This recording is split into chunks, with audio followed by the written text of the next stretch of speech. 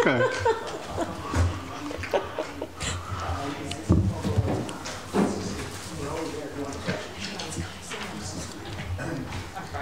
So, having called the meeting to order, I need a motion to confirm the agenda. Christine and Gord, please. All right. That the agenda for the Community Development Commission meeting of February 10th be confirmed. All in favor? Carried. Item number 3 is disclosure of pecuniary interest and the general nature thereof. Anyone have any pecuniary interests? Seeing none, moving on to announcements, and I understand we have a couple. Do we start, Ms. Lavender? Good afternoon. I just wanted to announce that the Prince Edward County Chamber of Commerce will be hosting 2 days of workshops on March 4th and 5th to help our businesses grow. Okay. March 4th and 5th, did I say that already? Yep.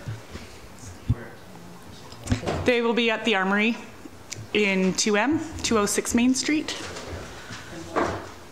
What are the topics? There are 7 different workshops over 2 days. Health and safety in the workplace, mental health in the workplace, governance for not-for-profits, which is important for Todd and I probably to connect on.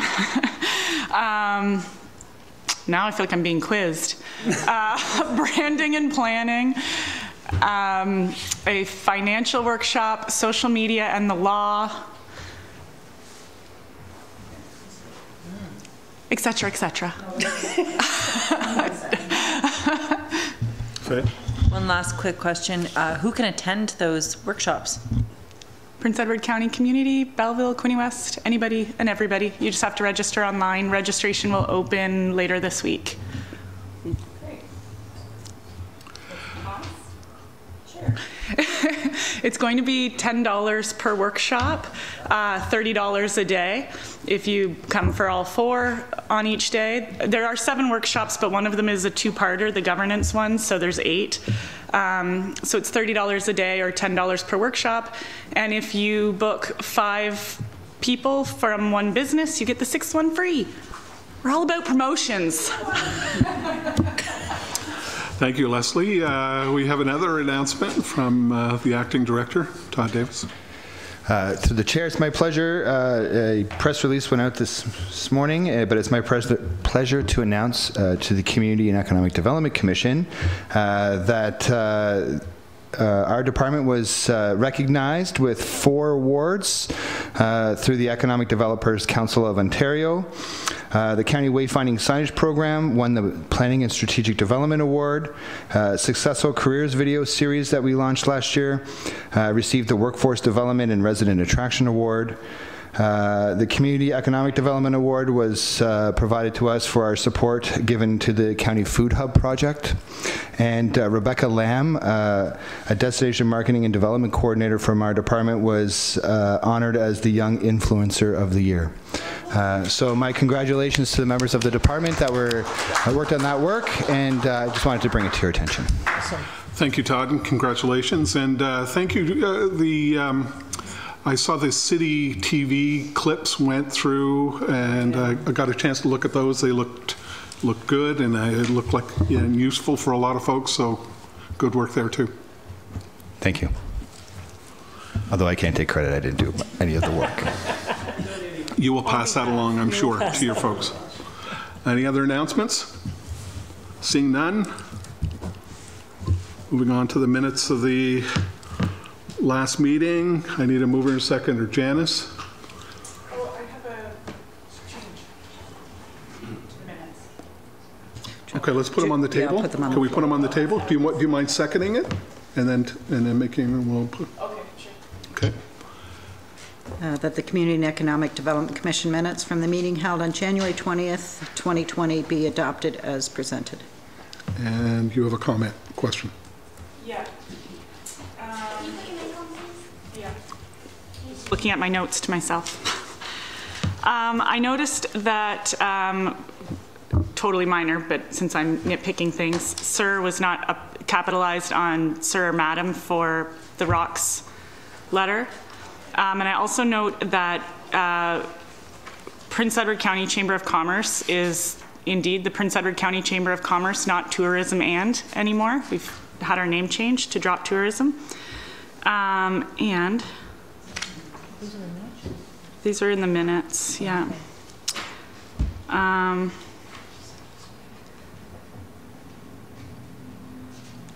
can't remember why I circled this. So I will skip it, but I circled it. Thank you. Is that sufficient direction? We can offer that and without a motion? Or amending or anything? Kathleen. Through you, Mr. Chair, I would ask that the motion just say that the minutes be approved as amended. Okay. Is everybody in favor of that? Okay, all in favor? Carried. Number 6 is action items list.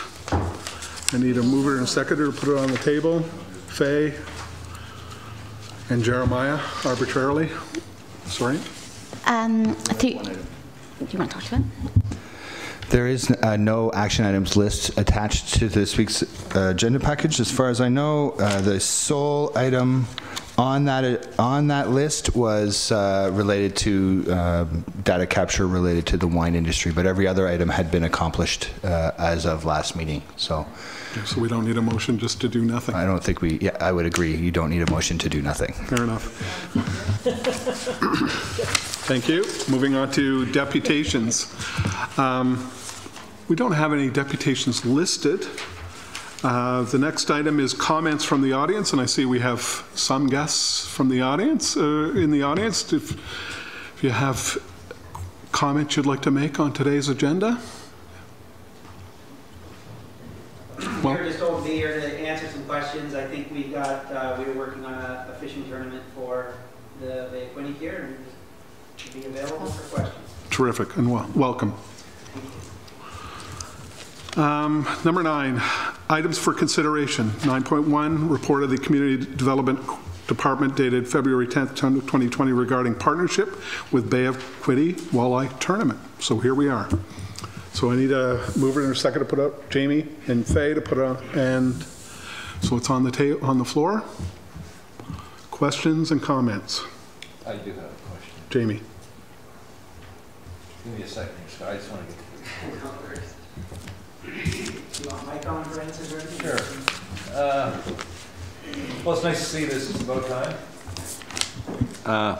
We know the tournament has been very popular here for years, and it collects a huge amount of fishermen. I think 5,000 some years, which is, you know, it's astronomical with the amount of people coming in here the first week of May. So I'm glad to see this. But Scott, just this one thing right here, they talk about the new fish donkey makes it possible to eliminate need for centralized starts and weigh-ins. Could you just explain that to me? Yeah, so really, I'll try to keep it short. I'm known for being long-winded, but I have been approached many, many times over the years to help different organizations start fundraiser tournaments. Obviously, with the success of Kiwanis, other people have tried to do it. The fall, if you're unfamiliar with the Bay of Quinte and the fishery that we have here, there's really 2 distinct fisheries. There is a resident fishery, which for the most part are juvenile fish, 1 to 5 years old or 1 to 4 years old, that stay in the Bay of Quinte system year-round. Then there are what the Bay of Quinte is literally world renowned for, and I think we included a couple quotes in a presentation we did with Karen, but there are multiple examples of the Bay of Quinte, and specifically really Picton being the hub of that, being a top 3 walleye fishery in the world, no questions asked. So it really is a very special fishery that doesn't get as much attention as it deserves, which is the fall fishery. Those are those migratory fish. They migrate out into the lake after they spawn in late April. They spend the entire summer out in the lake, and they come back in, usually starting September, a little bit after Labor Day. They start to come in. They don't peak until a little bit later. But that fall fishery is where we are literally world renowned. We do the charters, obviously. We have guests coming from all over North America every fall to fish here, and they just rave about it. The challenge with a tournament at that time frame is you're dealing with fish that are mature. They are, for the most part, like 12 to 13 years, up to like 25 years old. So we really need to protect that resource. And every time somebody has approached me about doing a tournament, I think, it is suicide for a company to put their name on something that is either a catch and kill tournament, but even a catch and release tournament where you retain those fish in a live well all day. So you catch it in the morning, or you catch them deep, you bring them in and you release them, presumably at a weigh station here in Picton, and they were caught in 120 feet of water way out, in Adolphus Reach, and they're brought in here and released in 15 feet of water. It's actually very detrimental to the health of fish, and you'll end up killing them, whether you want to or not. Even if you think you're releasing them, you're going to hurt them. So the challenge has always been, how do you have a tournament format that protects that fishery, that doesn't have that weigh-in format? So what we've decided actually to build our own app. We're just commissioned to get it done, hopefully have it ready. The backup is to use this Fish Donkey app.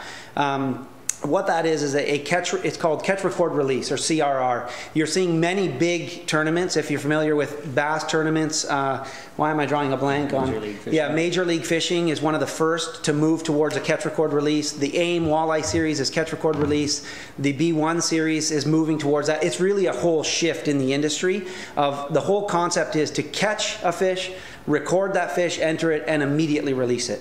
So lots of benefits. You're not displacing those fish. You're not taking those big trophy fish from where they have naturally been in their environment, releasing them somewhere completely different from where they want to be or where they're migrating from. The other thing is you're immediately releasing them, so you're not keeping them barotrauma, which is catching it deep, bringing it up to the surface. You're immediately releasing them so they can repressurize, get back to their environment. So it's much, much better for the fishery, and that's what the whole premise of this tournament series is an app on your phone where you will catch the fish, you're actually going to take a picture of it, and immediately release the fish. Thank you. Any other questions? Oh, Leslie-Ann. Sorry. But the competitor inside of me questions. I think it's all amazing, but as I read it, I thought it was great.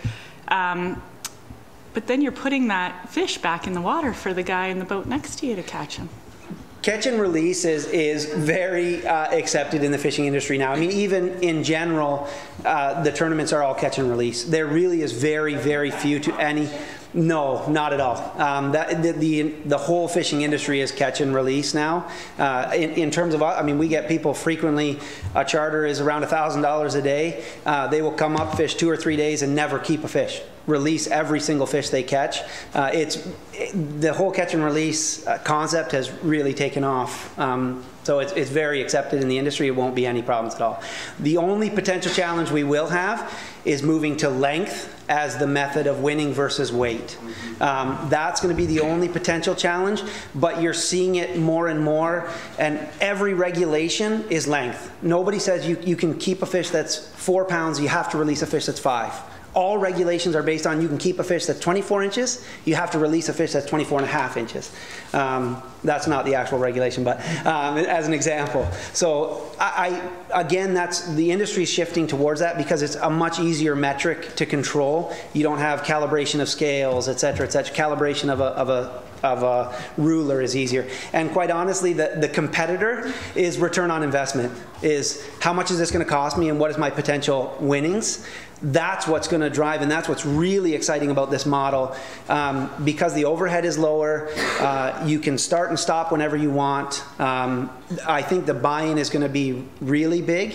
It'll be interesting to see exactly how big, but you mentioned Kiwanis having at their prime 5,000 people fishing a 2-day tournament. We are looking at doing 4 weeks in May and then 4 weeks again in November. So shoulder seasons in terms of filling accommodations, shoulder seasons in terms of all of our businesses here, and it's 8 weeks of competition for a low investment. We're talking about $10 a day, $20 for 1 week, and $50 for the whole tournament. potential payouts if we get 2,500 people fishing it. First place is for every week, we're going to pay out top 5. I think it's around 3,000, paying down to about 1,000. And then the overall winners would be 4,000 down to 1,100 or 1,200. So you can spend $10 and potentially win $7,000. So in terms of the competitor, the investment is low, the return is huge. Jeremiah? Thank you for sharing this. I think it's great to see the opportunity, as you articulate, about the shoulder season and recognizing that we have a world-class fishery. It's exciting to see a destination marketing opportunity unfold from this, because far too often we've been very focused on a couple of our core assets. So building a larger platform to message off can only enhance the consumer experience for people visiting, and then a great place to fish is a great place to live. I should say we've sent out to just kind of partners in the industry. With one email that we sent out, we've received nothing but a lot of excitement from the industry. So Rapala Canada has put their name behind it. They are the title sponsor. So it's called the Rapala Quinte Gold Series, gold for the color of the fish. Often it's called Quinte Gold is the walleye. So Rapala has put their name behind it. Evinrude or BRP is involved. Kingfisher Boats, actually from out west, is involved, and Bay Marine is another gold sponsor. So really, with one email, almost all of our sponsorship spots are full. We just wanted, I think it's very important for the municipality to put their stamp of approval on it, to put their name behind it, really identify it as something that's Picton's or Prince Edward counties, that this is coming out of here. And I think it's important that we have your support. Gord. Thank you, through you, Mr. Chair. I spoke with these gentlemen earlier. My concern is the fact that being a boater and having my boat docked at the Prince Edward Yacht Club, my major concern is the boaters going in and out and controlling their speed, because we've experienced this on other occasions, especially the 1st of May when they have their fishing tournament and they roar in through there, and you got millions of dollars worth of boats banging and crashing against the dock. So I'll have the gentleman explain how Fish Donkey helps with that. Plus, my question would be, can you think of any other measures where we can caution the boaters coming in out of the bay? I think one of the major advantages when we were looking at tournaments, the constraints of running a traditional tournament in Prince Edward County or out of Picton is parking space, boat launch space, public access. It's very limited to a traditional tournament. You just couldn't support it, quite honestly. The advantage of this platform and using a mobile app is there is no weigh-in. There is no additional boat traffic necessarily on that specific day, on that time. So your boaters can leave from wherever they choose to launch, whether it's Deserano, Trenton, Picton, McFarland, wherever they choose to launch is up to them. There's no racing in to weigh in a live fish before it dies and get it back out. It's weigh it, release it out there, so that boat traffic coming in and out is completely eliminated. That concern is really not there. And there's no parking or boat launch because it's a month long. You can fish whatever time you like. Not everybody trying to get their boat in the water for 6 a.m. on the 21st. You launch when you want, you fish when you want, you log your fish when you want, and that's it. Bill? No. My question's been answered. I was wondering how Fish Donkey weighed the fish. Just technically, so it doesn't. It uses length, yeah, okay. And it's an easier metric to compare and share, and I don't think we'll have an issue with it. I think it's going to go over well. Again, right now, sustainability, minimizing our imprint on the environment is very forefront of everybody. So I don't think we're going to have a challenge. 15 years ago, I don't think the environment was right for something like this, but I think we are there now. Sounds like a great idea. If I can just add, the B1 series is a big bass tournament that is a 2-day event that's run out of Belleville. It's a very big, successful event. However, the municipality of Belleville there gives $20,000 to run that event on the July long weekend. So they obviously feel the return or the value to that. We're talking about a $1,500 investment, and it really is, it's almost more just for the sake of putting a stamp on it. It really isn't about the money. Quite honestly, we don't need the money to run it. It's not going to make or break the tournament at all. But we felt that it was important to partner with the municipality, for the municipality to have their stamp on it as a host here. So for what it's worth, that's why we're here. Councillor Maynard. Thank you. Thanks for your presentation. And yes, I guess the fish is out of the bag, so to say, to attract people here to compete for our pickerel. But that being said, just on one of the on the proposed mitigations, and it says funding model for the tournament caps the level of prizes once reserve has been established. It is stated intention of the organization to channel additional earnings towards charitable donations in the community. Yeah, so what again, I've been approached many times to run tournaments. I've always said no. What was kind of the final shove this past spring was a friend of ours, actually closer friend to David's, who's involved with Rotary, and they came to us for advice on trying to do something.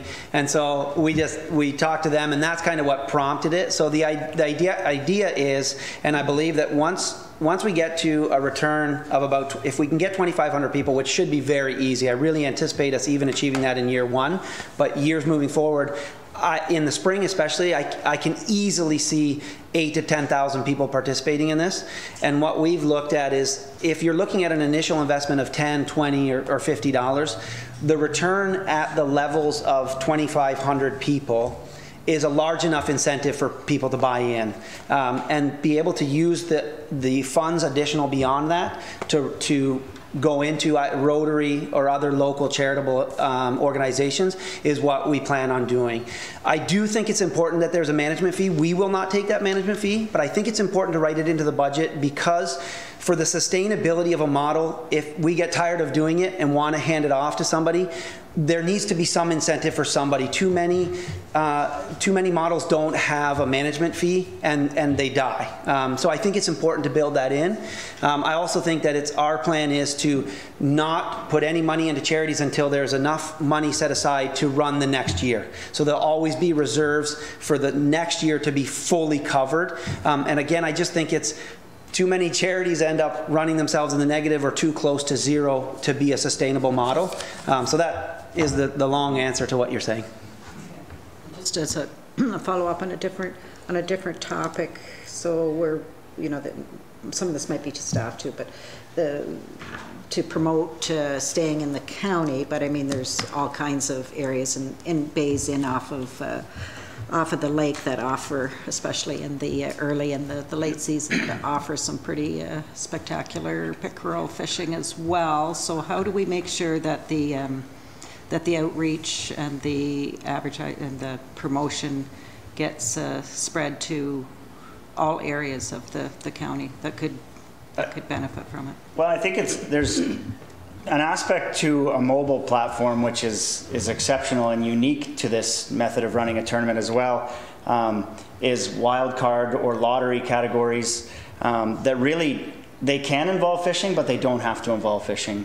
So for instance, the example that we have and have pitched to State PEC is essentially a voucher to somebody that wins that category. And the way that you enter that category is to take a picture of your accommodation receipt for having stayed in Prince Edward County, and you're automatically put into this category to win that. So now you've said to somebody that's coming to fish the tournament, well, if I choose to stay in Prince Edward County, all I have to do is submit that receipt and I have the opportunity to just win another $500. So why wouldn't I do that? And at the end of it, all we do is click a button on the back end and it spins all the people in that category and gives them, here's the winner of that category. So there's lots of opportunity that can be expanded to restaurants, upload a restaurant receipt, You know, it can go many sorts of ways in that fashion. And then on the website, that's the other reason we kind of feel important to partner with Prince Edward County, is to have a host location and show some of the information for where accommodations are, where to eat, where to stay, all of that stuff right on the page. Okay, yeah, I'm supportive. Just make sure you find a way of getting a launch fee out of all the people that are launching their boats. Well, that was something, so we raised to Karen, because from our understanding, the county actually can't enforce launch fees at the launches because a bylaw doesn't exist for that. To ticket them. So we kind of asked for validation in that, but that is our understanding. So we do feel it's important for the county to pursue an appropriate bylaw. Go ahead, Tom. Through the chair. You had to know I was getting back. No, it's fine. I expect it.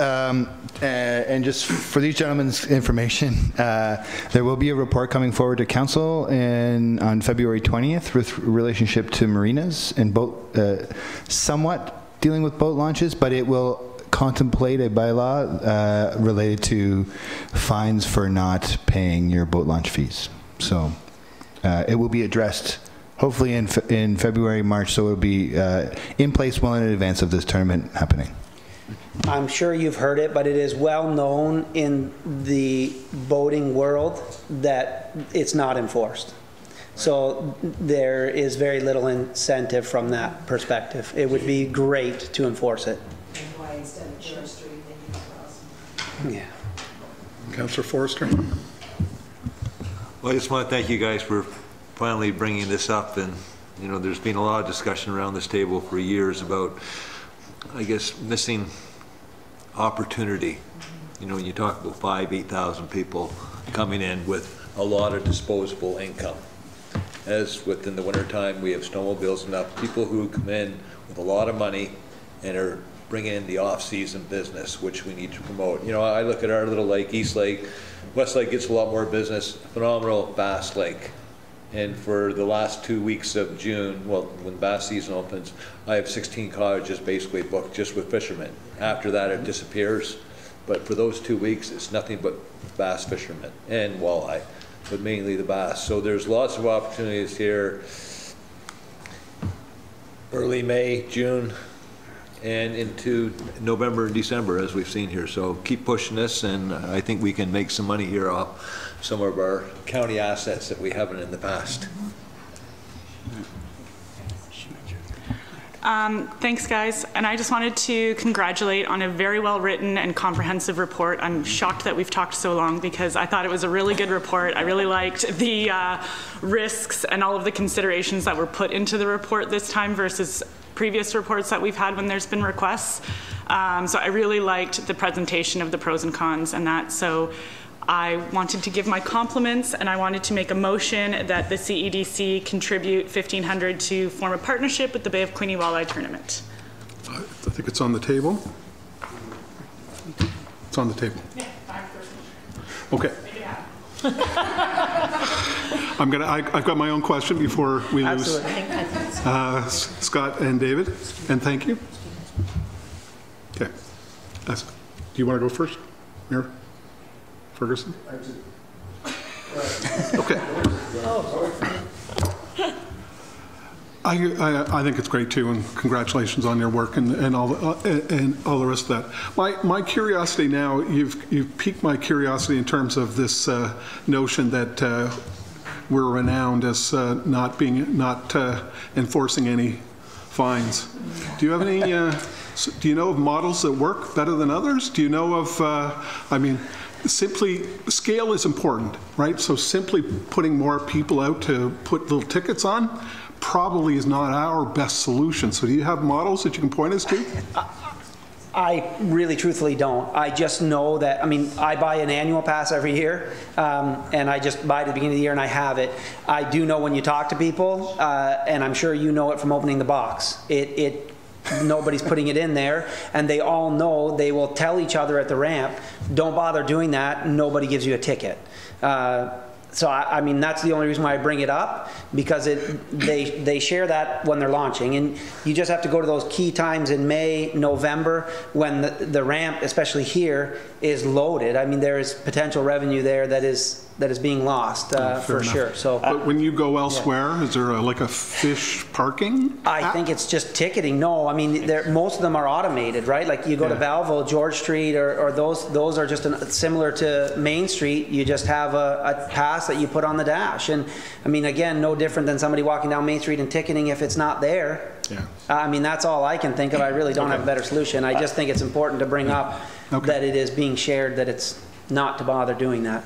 I know that the request has come in from CJ as well to run that, and I don't know if that would be part of that as well, but I'm sure if it was privately run, he would certainly have a vested interest in that ticketing, and I don't know where that's going, and I don't want to open that discussion. No, I trust we will consult widely when the time comes. I was just, you were here, and I wanted to, I was curious.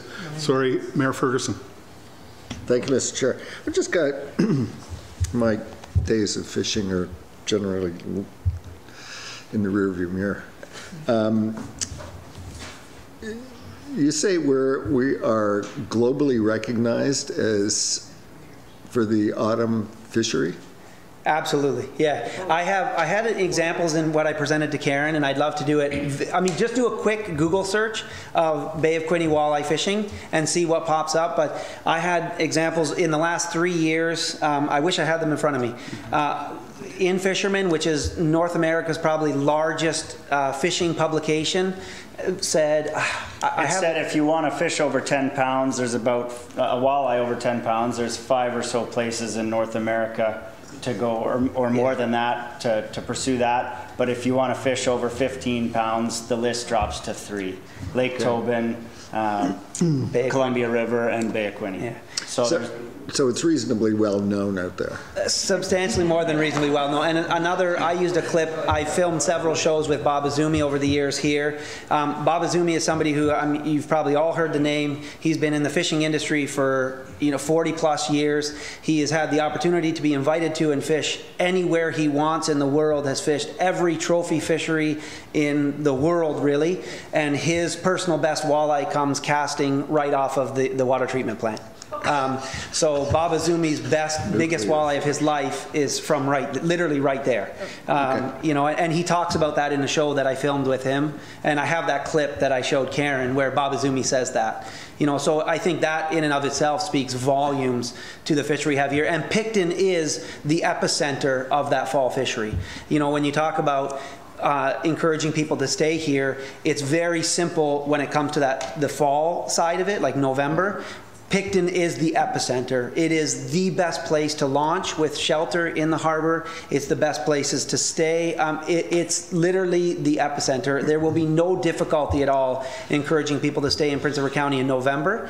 The May is where the fishery is a little more spread out, but again, those lottery divisions are really exciting, where you can enter and it's really just a raffle to win a prize, and we can push people to stay in certain areas or eat different places. It's one of the great parts about a mobile platform like that.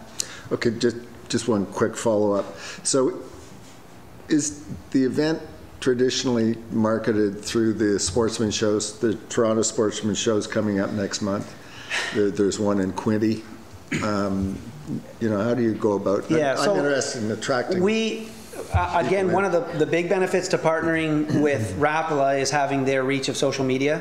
Because this is mobile based, it really is, we can advertise it on social media. These are the market we're looking to get into. Rapala has just over 500,000 people on their Facebook, and I didn't look at their Instagram, I should have. The marketing manager was over the moon excited about this concept and about putting their name behind a tournament of this format. It's really the first big one that's going to happen in Canada. The marketing manager for Rapala Canada was over the moon. He couldn't wait to put their name behind it. He's really excited about it. So when they blast it out alone, there's going to be 500,000 people that are fishermen that will see it. We have taken a booth at the Quinte Fishing Show, or the Quinte RV Show and Sportsman Show. So we do have a booth there. We'll work on that. And then it's really social media is going to be where it is to push this. And I think it'll grow.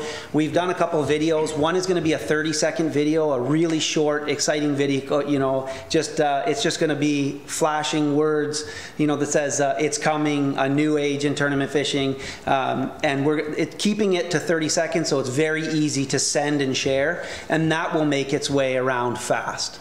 So I don't anticipate having a big trouble. The other exciting thing about this model is you can piggyback it with all the other events. So something like Kiwanis, which has, you know, at their prime was 5,000. I'm not sure what they're down to now, but you can fish both tournaments. There's absolutely no reason why you can't do this tournament, take a picture of your fish, and then take it in and weigh it in the Kiwanis tournament. So again, if you're already out there on the water and you're already fishing, for an extra $10, you have the chance of winning $7,000 if you catch a fish. It's going to be very easy to talk or to get people excited about jumping on board and fishing it. You're really excited about it. I really genuinely am. It's a really cool concept. For years I've told people it is suicide to put your name behind a tournament in the fall on those trophy fish, and this has really enables the ability to not only do it, but do it and gain notoriety and you know, good publicity. And we have had one of the contributors, was it Ontario Outdoors? Yeah, Ontario Outdoors, Tim. So Ontario Outdoors is already looking at running an article on this. It was going to be the May issue, but it's going to be pushed a little bit later, I think, than that. So, Christine? I just have a comment. I agree with all of my colleagues that, you know, it checks off all the boxes. It's really more of a comment for staff. In the under the risks you were talking about, this is one of an ideal example of, you know, somebody coming for financial support. And there was an option there that's saying, you know, what are the likelihood of other events coming, shoulder season, the kind of boxes that you've checked off are really important. And so you actually put two options in there. You know, we can evaluate it on a case by case, or promote shoulder season visits or initiatives such as this in some of the other sectors, the arts, the culinary, etc. And I would just like to say that I think we really need to, based on this ideal kind of scenario, set up some sort of a framework that says, look, we need to move on the framework side as opposed to a case by case. And that way then people will know ahead of time if they're going to come and look for something that, yeah, these are the boxes you've got to meet before we'll even consider financial support for anything. That was just my comment and suggestion, and congratulations. This is a very good, very, very well written report. Councillor Forrester? Just interested here in my last, that for years the Kiwanis Club has taken the credit for putting on a world-class tournament, and it's been based out of Trenton basically.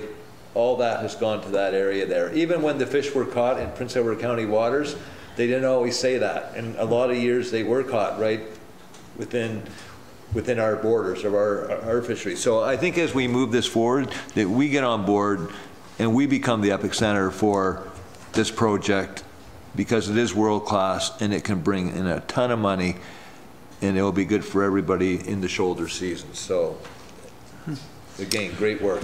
Thank you, guys. Thank you. So I suspect we're just about out of questions and comments, so I'm thinking we might be ready for a vote. All in favor? And that's carried. 9.2 is a report on public transit marketing red application. I need a mover and a seconder to put it on the floor, please. Leslie and Jamie. Let's see if you would read it, please.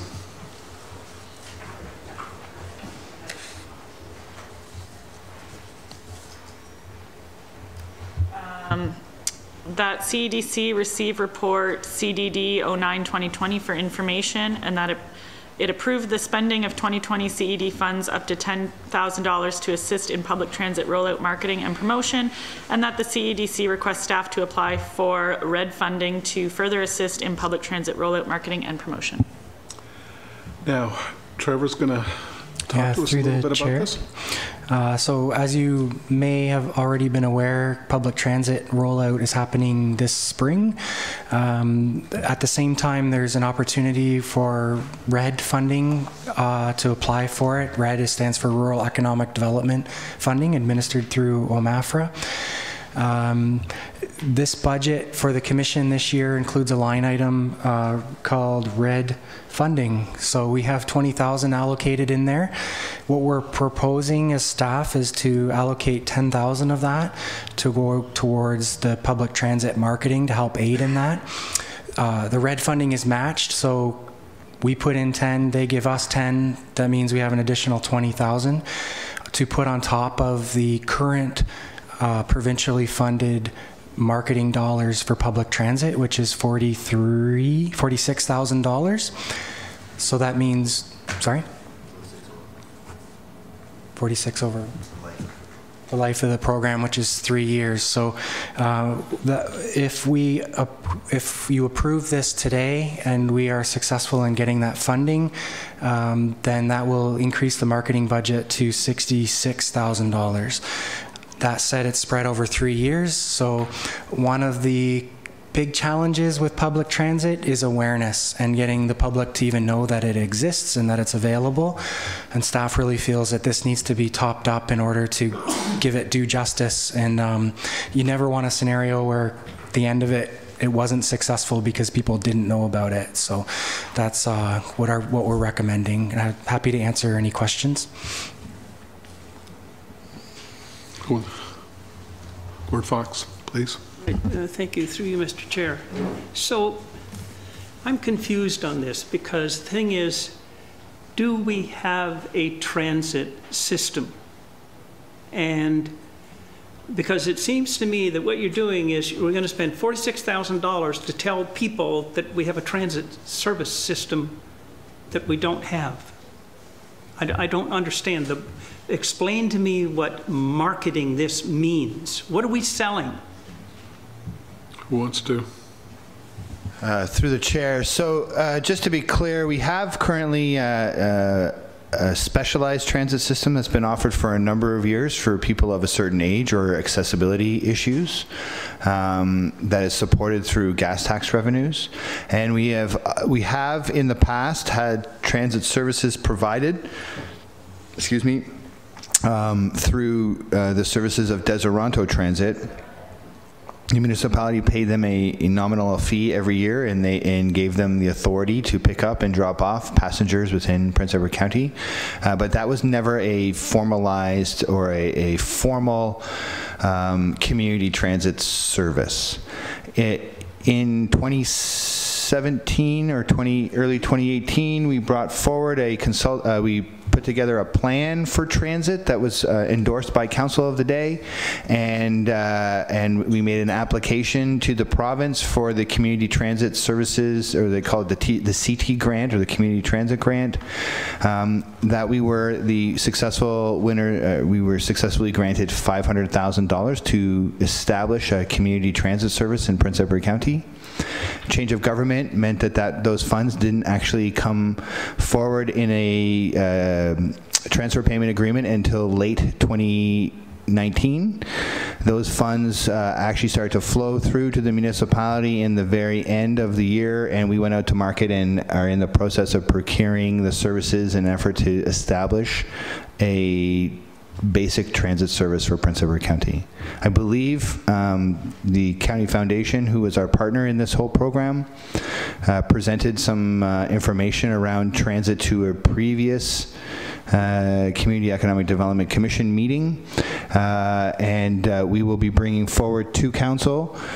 We've gone out for the procurement process, and we're prepared to bring forward at the next actual meeting of council the results of that procurement process, and have council award contracts for the delivery of fixed route community transit.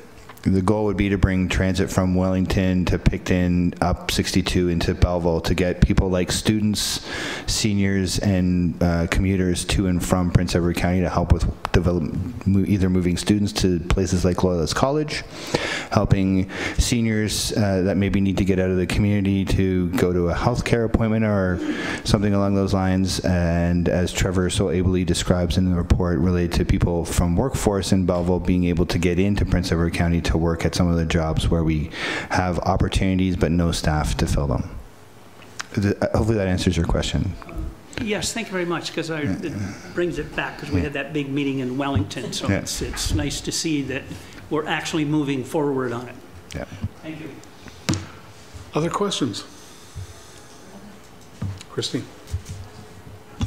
My question, in a lot of the other reports, the past few reports, you've done a little bit of a risk analysis, and it's missing here. Because the marketing is trying to, you're monitoring ridership, that's the real key thing. And I think at the last meeting when the foundation presented this, we had quite a robust discussion about the risks of getting ridership up. Like, it's a cultural shift all of a sudden using this new service. So I was wondering if that was just inadvertently missed, but how are we going to monitor that ridership, and how are we going to mitigate that risk? Acting Director. Through the chair, so this, we didn't include a risk category because this is simply a request from, there are funds available for marketing transit through the granting program and through the municipal budget. This is a request to make an application for a grant. So if we're successful or unsuccessful, we're still going to be marketing transit. We will have a greater conversation about improving ridership, those types of things. It's less. It was less about the risks. There's less about the risks to transit. This is more of a request to the Commission for support to apply for a grant. The reality is we have a finite amount of money that we can market those services. If we could add an extra $10,000, that isn't ratepayer money to help with that marketing effort. That's a benefit. I don't see any risk to, or it's less of a risk to us if we don't get those funds simply because we are unsuccessful in the grant process. So I don't know. Hopefully that answers what you're looking for. Yes, thank you. Anyone else? I guess the only thing I would ask is, the tricky bit is that the red is a window. The red application is a window, so the funding opportunity opens and then it closes. I'd personally feel better if we had the business case of the marketing launch is going to cost X and we can make this kind of contribution. It feels like we're throwing a little bit of a dart on a wall here. So I guess I'm comfortable with the 10, but there is, and I guess I'll put this to the rest of the folks on the Commission, but there is an opportunity to potentially make that greater in case the need was greater, but with absent a business case, I guess so I just want to put that on the table for the folks to think about. Yes, please. I could speak to that. So certainly, we sort of, as we're just getting ready to bring this process forward in terms of development of a marketing plan, understanding what the costs are going to be, we would like to make this application based around $10,000. If when we do the plan and we realize that there isn't the funds, maybe we don't get the funds from RED, although we feel relatively confident that we're going to make a strong case for those dollars. But say we were unsuccessful and there was a greater need to help with the marketing of this service going forward in an effort to boost ridership or grow this program so that it's sustainable to a certain degree. At the end of the piloting program, we would come back, and I think we would come back to the Commission with the marketing plan when it's done, how we're going to go about rolling out this program, how we're going to market it, how we're going to encourage ridership for a myriad of different reasons. But then I would also suggest that if there was a greater need, we could come back at that time and ask. Okay. Anything else? Okay, it's on the floor. All in favor? And that's carried. We've gone to 9.3, regarding the 2020 priority review. And remind me later, I haven't put this on the table, but I understand Trevor is going to give us a presentation here.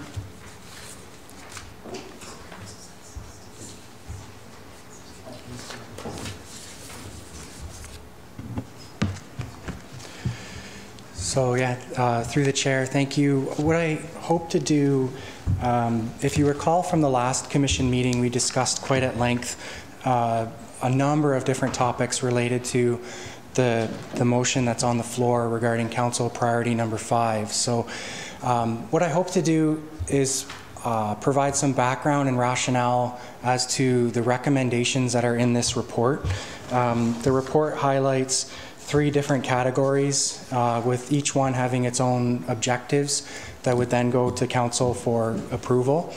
So I'll spend about 20 minutes doing that, and then I hope to facilitate a discussion around feedback from yourselves as to what needs to be amended with it, suggested changes. Maybe we need to remove some things and make other things more of a priority. Maybe there's a chance to kind of consolidate some areas as well. So that's the goal in terms of today. And if I can make one honest suggestion, if we could keep the conversation geared towards actually making suggestions on amendments and suggested changes, as opposed to just kind of opinion or what you think about something, that will help push the conversation along. So I hope that makes sense. The other thing, just governance-wise, is at the end of the presentation we have a Schedule A with basically some blank bullets, and we'll be just doing it in real time, typing out what those amendments are, and we'll pass that as one entire approved package today, as opposed to having to go back to staff and rewrite it and have approval at the next meeting in March. So any questions at this point? Is this good? Okay, great. So I just want to take a step back a little bit, and if you recall from when the Commission did its own priority review back in last summer at Huff Estates, just a refresher that establishing the priorities really drives the objectives in terms of what we hope to accomplish as a Commission during our term here. And then those objectives really drive the activities that staff undertake, or what things we recommend to council. And then out of those activities, we drive KPIs, key performance measurements. And I know Christine has always been an advocate of making sure we have those measurements there in order to gauge success and to know whether we're actually making a difference. And the Commission has really taken a lead on that in the past. Even before your term, we had project-based indicators and then broad economic indicators as well. So we hope to continue in that vein as part of this discussion. I excuse the large amount of text, but I just grabbed this from our terms of reference as just a refresher. I know there's been a lot of talk about, maybe there's a project we can sink our teeth into, or maybe we can be more of a working commission. It's important to remember that the Commission's really is to set strategic priorities based on public consultation, industry feedback, and also to provide recommendations to council on those strategic plans, and also to annually review our own priorities. We established them last year, but I think in March we'll take a look at that and see if there is anything that needs to be updated with our own CEDC priorities. So what we have before us today is the council priority or objective number 5, a stable and diversified economy. That, to me, the word diversified or even stable can mean a lot of different things to a lot of different people. And I think for the sake of the discussion today, we need clarity and we need to be direct in what we mean, especially when we're setting objectives. It's like, what do we really mean and what do we really want? And it can't really be left for interpretation. So let's dissect this a little bit. And I think when some people say they want diversity. What they really mean is that they want to see either less tourism or not tourism. They want to see other sectors of the economy grow and thrive, rightly or wrongly. So we've seen this in many different discussions. There's a growing animosity towards tourism from residents of the community who don't feel that it brings any benefit to our community.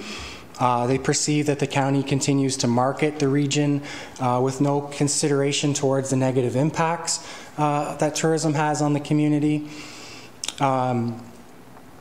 And so we've seen this in the council priority as well, where we have the balance the needs of tourism industry with the needs of residents, or to mitigate the impacts of tourism on residents and infrastructure. So these are real discussions that we need to have in order to flesh out what does the commission's position on this. And when we make that position, let's stand firm on it and go in that direction, and not what's the word? Sorry? Yeah. So this is further, you can see this in the vital signs report that was put out in 2018. Our population has boosted the popularity has boosted the economy. However, it's having an impact on local life. Housing prices have soared, roads, infrastructure, and services are feeling the strain. Sometimes visitors' expectations are out of sync with the county reality. And also some people feel that they've been left behind by that change. So with all that said, as the analogy goes, let's not throw the baby out with the bathwater. The economy is more than just tourism. The tourism sector is actually intricately linked with other sectors of the economy when we look at agriculture, agritourism, manufacturing, a number of different areas. So we need to consider the positive effects that it has had on the area and the investment attraction that it's brought as well, and what it's done to the area over the last 20 years. I think we can say that we've all been very successful at leveraging the county brand. So just to take some look at the numbers, from 2014 to 16, the county grew from 2,600 businesses to over 3,000. Many of them are self-employed entrepreneurs, and they are obviously not necessarily in the tourism market. We currently have over 8,700 jobs in Prince Edward County. That's up by 700 since 2011. So that's over an 8% increase. And when you compare those numbers to our neighbors, Hastings and Northumberland, they only saw 1.4% and 0.4%, 1.5 and 0.4% respectively. So there's this element of, we need to celebrate our success as well. We are somewhat the envy of other areas in Eastern Ontario and Western Ontario as they look to us to see how we've done it. But it certainly isn't without its challenges. We can say maybe this is something that, earlier, maybe 15 years ago, the question was, how can we grow our economy? Where now today, the question is, how can we grow the right kind of economy that benefits everyone? So some of those challenges, again, we've talked about this before. We talked about it at length at the last meeting. Attainable housing is getting out of reach for many in the lower and middle class even. There's a growing disparity between the lower and upper class, also known as a shrinking middle class. The Vital Signs report says 10% of households suffer from food insecurity. That's as many as 2,000 people. And also last week, if you're aware, actually some students from the Learning Center had done a presentation about food insecurity as well. And that's something that I'll come back to in a little bit.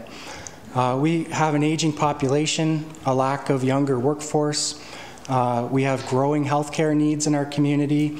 And actually 2035 is when this is expected to get its worst in terms of the demands on our system, the lack of young people entering into this market, and especially being a retirement destination, it's especially problematic. The strain on our infrastructure, and combined with the fact that there really isn't a long-term solution or plan in place to address some of these. We have development pressure in our communities that potentially threatens the fabric of our communities as well. I think we all don't want to see suburbia turn into our communities. Workforce has been an ongoing issue. We have some councillors that say we need full-time jobs. And then we listen to the businesses and they say we can't find anyone to fill our jobs. So there's that dichotomy that's at place where sometimes we need to dissect the issue a little bit more to understand what's going on, what's really going on in our community from the businesses and the residents as well. In March, we hope to have a presentation by Brad from the Center for Workforce Development. There's some new studies out that speak to the participation rate in the labor force in Prince Edward County. So there'll be a chance to look into this a little bit more. The Chamber of Commerce as well is taking the lead on doing a project. They've applied for funding for attracting and engaging an evolving workforce. You were? Oh, that's amazing. So that's great. So the Chamber was the lead with the County Workforce Partnership, which out of that outsprung the HEAT program that's helping a lot of people that we've talked about, the people who are just need that leg up in the training to get to market or to get into the workforce. And this is another excellent example of that happening. So it's great that the Chamber is taking the lead on that. And again, related to workforce, our department is undertaking a BR&E this year in the tourism sector, and that's starting actually within the next few weeks. So what we have before us is Council Objective number 5, a stable and diversified economy, with continue to grow and diversify our economy into areas where we have a competitive advantage and unused capacity. And the measurables are something that we will determine soon. But before we get into the recommendations, there's this concept that I'd really like you to consider that's a little bit outside the box in terms of what we've been asked to do as a commission. So the current structure right now is that the council's priorities are helping drive and inform the commission's priorities, the work that we did last year. But there's an opportunity where we can ask the question as a commission that says, what objectives can the CEDC recommend to council that require the support of council to meet those objectives successfully?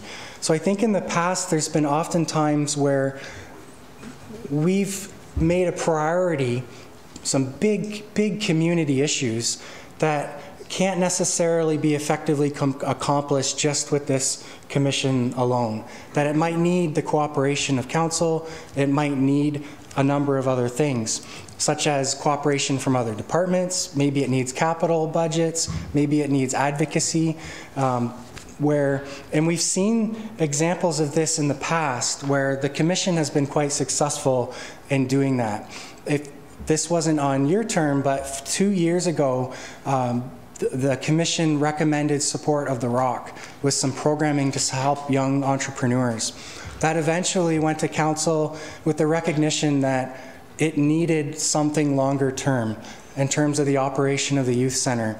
And that was a success story that the commission can be proud of, to say it started with the commission, it was piloted here, and it eventually became something that changed the community longer term.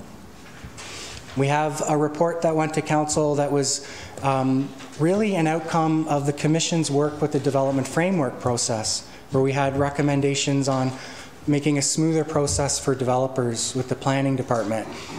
And now there's a report that is called Better Development Approval Processes and Better Outcomes Initiative that's underway with council and staff. The Visitor Services Pilot, again, is another example. And the county wayfinding strategy, both of those things originated with the commission. So within that vein, I think it's something to think about how we can start to think about future examples where the commission can play a leading role in identifying those key concerns and maybe it's striking a working group in those areas, or maybe it's simply recommending to council to take a look at certain things that are over and above what this group is capable of. Some of those things that come to mind is the downtown revitalization. There was a lot of community hours and business owners and residents that put time and effort into the development of a downtown revitalization strategy and action plan. Currently, it has very little staffing and no capital budget allocation besides what we receive from the province. Like I said with the commission, with the KPIs, the key performance indicators, that could be something that the commission recommends to council to take a look at adopting as a way of measuring the successes of the corporation as a whole. I mentioned I'd come back to the Learning Center with the food security discussion that they talked about. That might be something that this commission takes on as well, to say, you know what, this is the proper body to be tackling those issues and to be looking into the root causes of food security and poverty in general. So I know that I've thrown a lot at you. In the report, like I said, the recommendations for the objectives are broken down into the following categories: resident and investment attraction, workforce development, and sustainable tourism management. This is what you have before you for the first category, and I won't read all of them, but what I'd like to do is open the floor for discussion related to resident and investment attraction. And I'll just jump to here. You can see I have some amendments that are open, and I'll type them out in real time and we can have a discussion. If it works, it works. If it doesn't, that's okay. We can always take it back as staff and then bring it to the March meeting with more of a fleshed out recommendations based off your feedback. So I'm happy to open the floor, Mr. Chair. So who wants to jump in? Well, while folks are poring over their notes, I'll jump in quickly with, I like number one, I liked all the bullet points. I thought something about new Canadians, expand the outreach to new Canadians seemed like it belonged in here. Okay. I know you talk about it later, but it seems like it belongs in here too. So that's just a suggestion.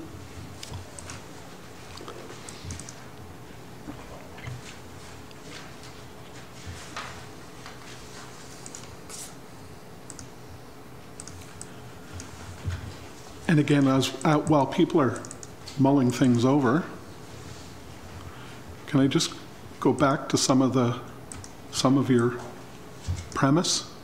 Yes. Just a couple of small points. This is where it's. Do you want to? Not advantageous. It's actually not a good thing to actually see how the sausage is made, but it's okay. I challenge some of the points in the premise. I don't know if there's growing animosity. I know there's, in terms of tourism, it's maybe getting louder, but I don't sense any real. In fact, if anything, I'm going to, in governing, just from my 17 years here, I find people understand it. There are the tension points, but I just want to be careful with, and I would worry about language like that leaking out into the world, but okay. And some of the, and again, the growth challenges, and again, I know, like I said, this is just nuance, but some of the growth, some of the items you had listed under growth challenge, I'm not sure are attributable to growth. There's certainly demand. We're not meeting the demand, and those are creating challenges, and you've rightly described those, but putting those simply to growth and saying we, and that takes me to my last little point here on the premise, which is right kind of growth. I don't know what that means. I don't know that there are buttons on our economy that we can twist and turn that do that sort of thing. So those are just my comments, and now I'll turn it over to Fox, Gord Fox. Thank you, Mr. Chair. Well, I agree with the Chair in one respect, that tourism tourism has been in this county for the last 100 years. It's not new. And the thing is that, you know, I can only speak for myself, but, you know, being a county boy, then in the summertime, I don't go downtown, you know, and when I want to go to Belleville, I don't use Main Street. You know, you find ways to get around these bottlenecks, if you want to call them that, you know. So that's kind of the first thing. And then this whole business of, see, we've been very, very successful at selling ourselves. And the problem is we weren't prepared for it, or it's overwhelming us because we asked people to come and by golly, they came. And what are we going to do with them? And so we're now, I think, in some respects going, oh my God, all these people are here. So, you know, how do we accommodate them? What do they do? You know, those kinds of things. And then, of course, we have the problem with a lot of people coming in here, and some people probably want to blame it on tourism, but it comes down to the STAs, and it's nice that we kind of have that in a way because it accommodates all those people that come here.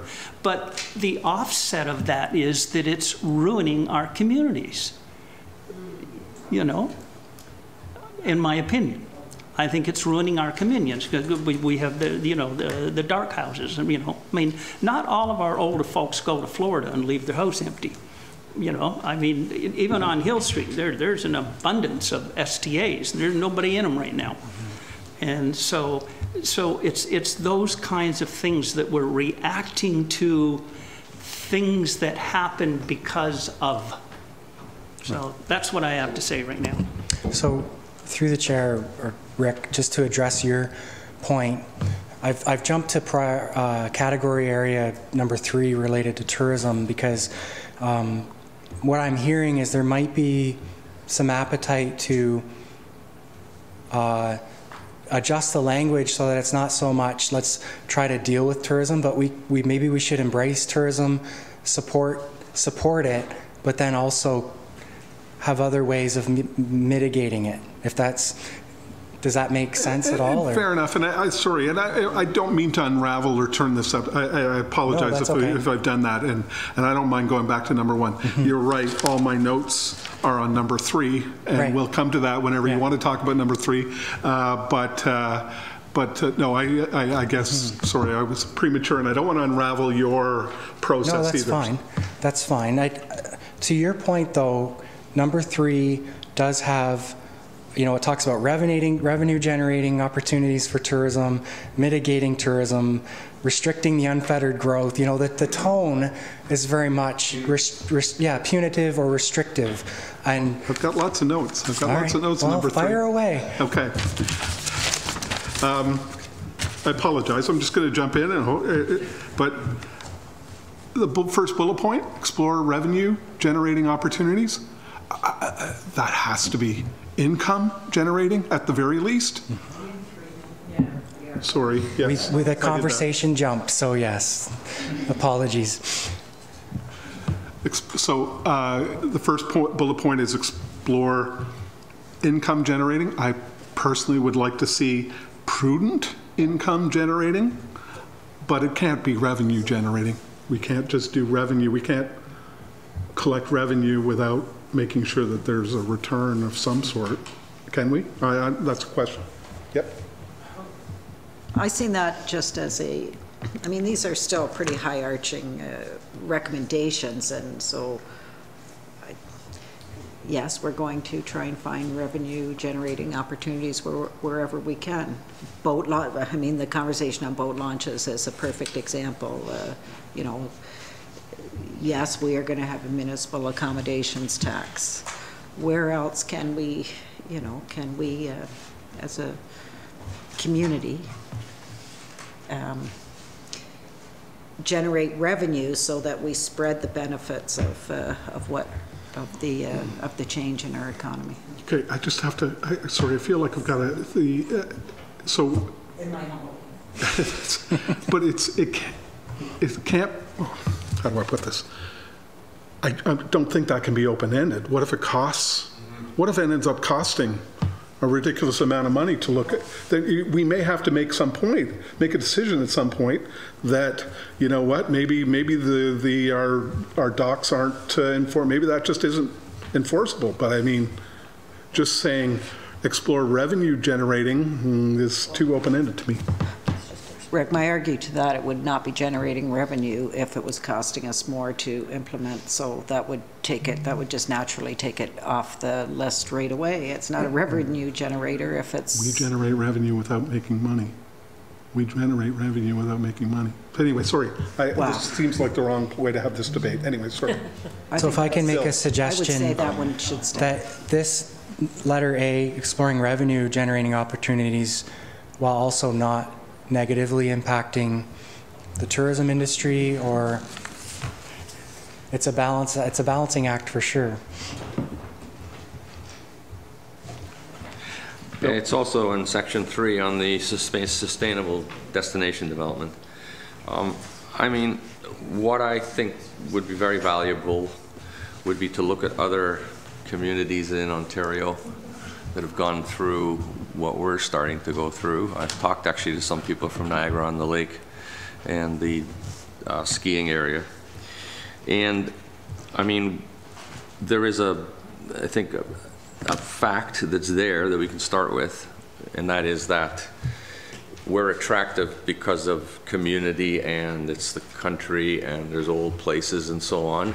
That brings in more people to come here to start businesses, which then threatens those things that are cherished by the community. And that's just this cycle. Recognizing that, what some communities have done is first to recognize it, to say that is the case. It's some sort of inevitable cycle.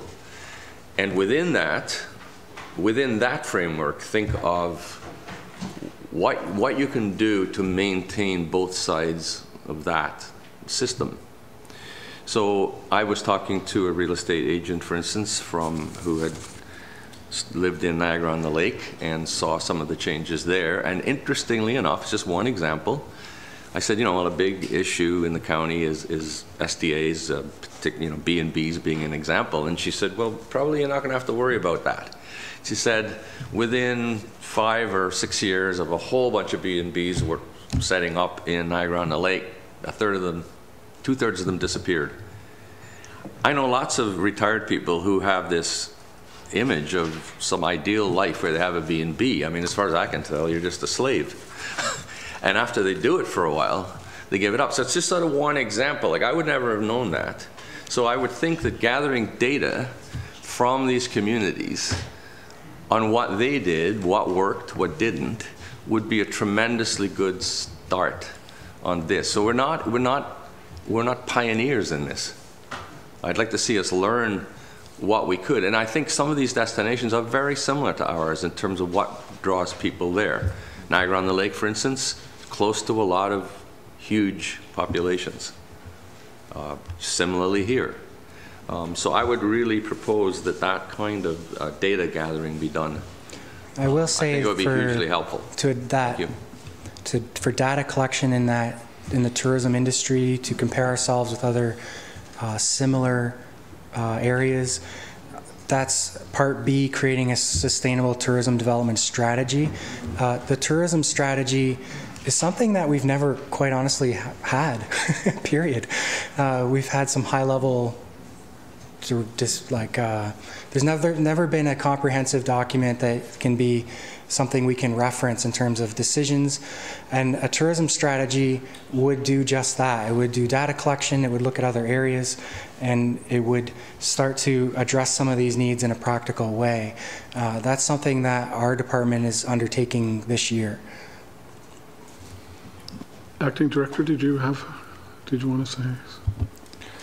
Through the chair, no, I was just going to agree with Trevor that in response to Bill's comments, that probably the best way to understand what other communities have done before us is to do some research and develop some strategies that are going to help with tourism growth in our community and how we manage that. And just to reinforce what Trevor said, that is a on the work plan for 2020 in our department. We were able to receive some grant funding that will allow for us to do that type of work, and certainly is probably the most responsive piece to the original priority number 5, which was around sustainable destination development. So the whole goal is to look at how the state of tourism today, how we might grow into the shoulder seasons, support that industry so it becomes year-round, but also understand how that sector impacts the needs of residents and also what it requires for support and how we might support that industry. Fair enough. Thank you.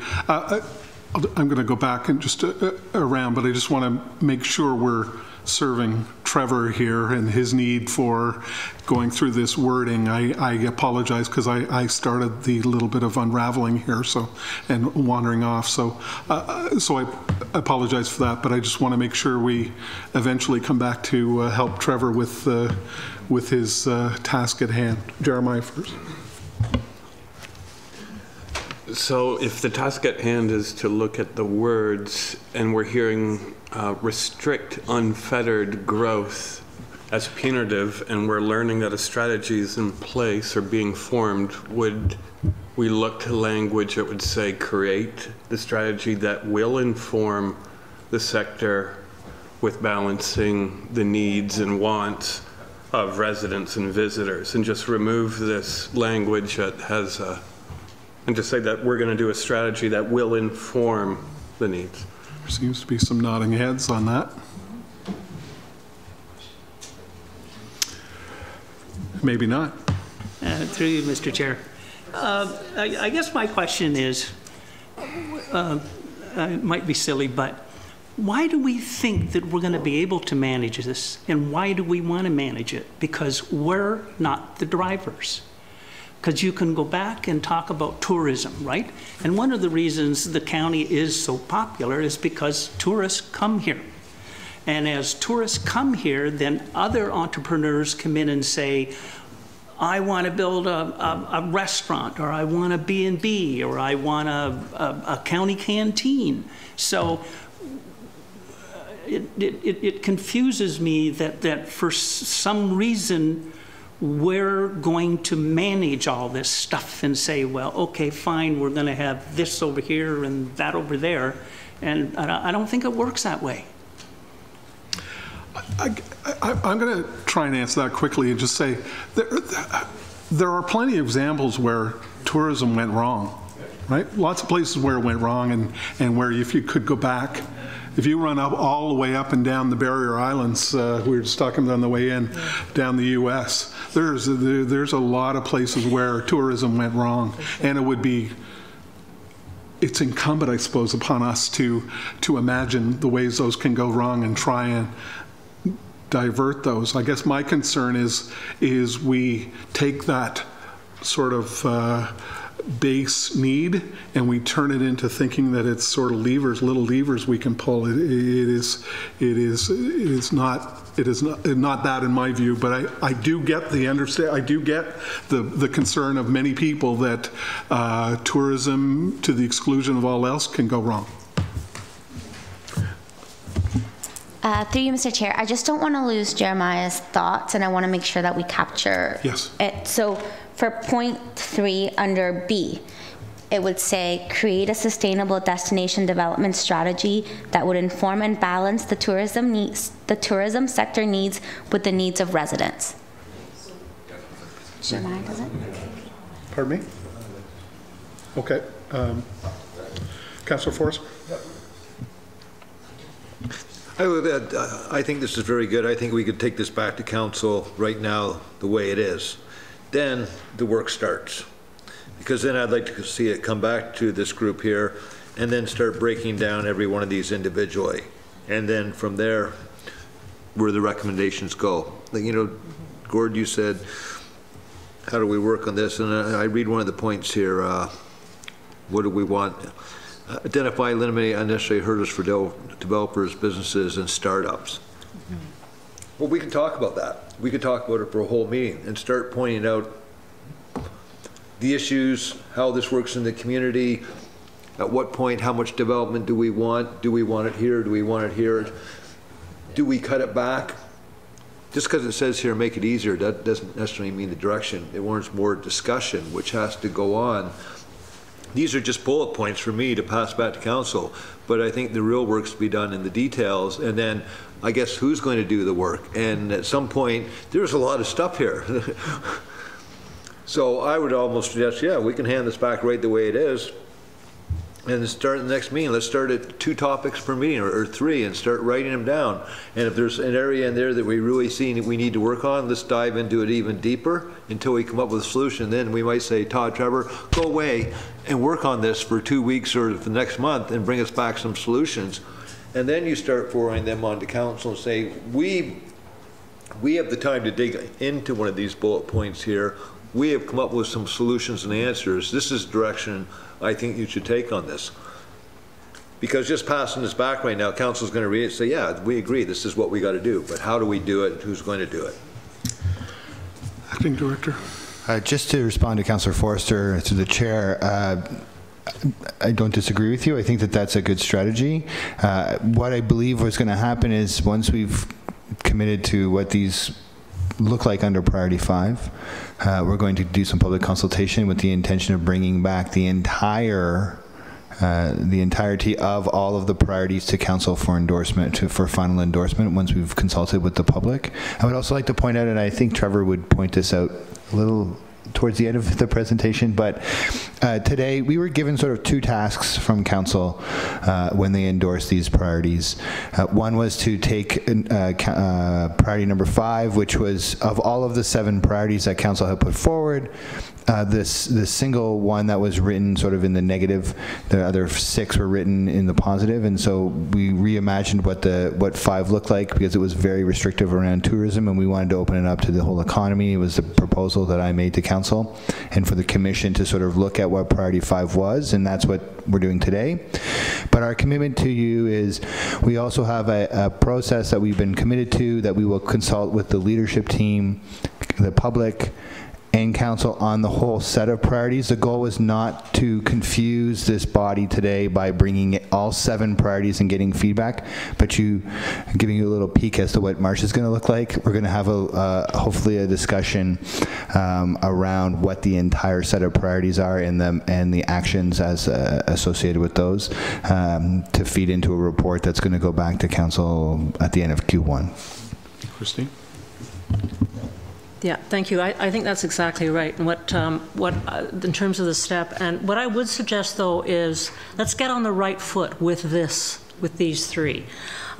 You've said in your presentation, Trevor, that was really well done about the KPIs, and you know how important that is. And it's going to be important for council to be able to understand what we need to measure to know whatever the strategies are that we're getting there, we're getting in the right direction. So I would start with these ones that we've been looking at. So you've started measurables and activities, and as I said at the last meeting, these are all activities. None of them are measurable right now, none of the 7 that were in there. So my suggestion is to get us starting and thinking about outcomes as opposed to outputs. And so to start with this one, all you'd really need to do, I think, is say for the first number 1, instead of saying a process, continue to support resident and investment interaction, you could just say the outcome is, I don't know, robust resident or balanced resident and investment attraction. And we can then, when we start to analyze this and do the action plans, we can figure out what does that mean? What is the indicator that we're going to measure to give us robust or balanced or whatever that adjective might be? It's qualitative. We want to put something quantitative to it. Same thing for number 2. It could be appropriate workforce development, looking at the skills that we need and that sort of thing. And then you've already got sustainable and destination development. So you've got an outcome and you've got something qualitative, and then when you start to drill down, you can start to look at, okay, how are all these activities going to help us measure that long-term outcome, because they are in fact going to be strategies in the end. So that's my only suggestion, I think. And if agriculture is supposed to be in here, it doesn't really leap out that much, I think. I didn't see that. Tourism is in there for big time, and business, but that's my suggestion. Just to respond, so I just would like to ask Christine a question, which is maybe unusual because usually the questions come to me and I don't get to be the one that asks them. But I would so I agree with you that the three that we've identified, the three meta sort of level, they aren't measurables. They are actions or activities. I think they were mislabeled in the general report from the consultant, and so we've been calling them measurables. But the reality is if you look at all 7 priorities, there's priorities, objectives that council has endorsed, and then there underneath those are what they call measurables, which should be activities generally. If we look at the 3 big ones that we put forward today, so if we change continue to support and call balanced resident and investment attraction and expansion, support, what did you, something about workforce, just put appropriate or some sort of better adjective around workforce development, sustainable destination development, and then you sort of partially referenced agriculture. Is there something else? So if agriculture is one, is there anything else that's sort of that level that we should identify?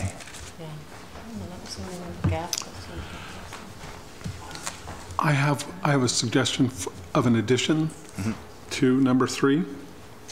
Sorry, just for clarity before we get there, Christine, are you suggesting that all of the sub-bullets that we hold off on doing them and just recommend to council doing those 3? No, okay, so they stay? I think they need the sub-bullets. Those are activities, they're things that are important, and they certainly came up in our last discussion. So council needs that, I think. I just think let's make sure we've got an outcome, a longer-term outcome that's the activities are going to contribute towards. Okay. And just to address the topic of agriculture, it is in our commission priorities to support agriculture, and we are working towards identifying ways of supporting it. So it most certainly can be added into there. There is one caution though in getting down to sector specific, supporting certain sectors over another, especially when you're starting to put it into priorities and trying to meet certain objectives. It does beg the question, why would you support one or the other, or what is agriculture and what isn't? And we've heard a lot of, and some councillors have said, well, we just want to support traditional agriculture. Well, there's also other kinds of agriculture as well. So it's a slippery slope when we start to talk about sectors, even though we are talking about tourism as a sector. So just keep that in mind. Sorry, Rick. No. One I thought was missing was, and again, I largely agree with Councillor Forrester, but this is our communication to council. This is, and while I don't think we have to get right down to the last word, I think some of the words I'm uncomfortable with personally, and some are, and this one is just seems to be missing, and that is monitor and report on the success of STA regs. And recommend changes where needed. This I hear a lot in my corner from folks who want to know where we are, how it's doing. I'm hearing a lot of what Bill is describing, a lot of folks getting out of the business. And if the regs are not working in a certain area, I think it's incumbent upon us to monitor those and to adjust, recommend changes if necessary.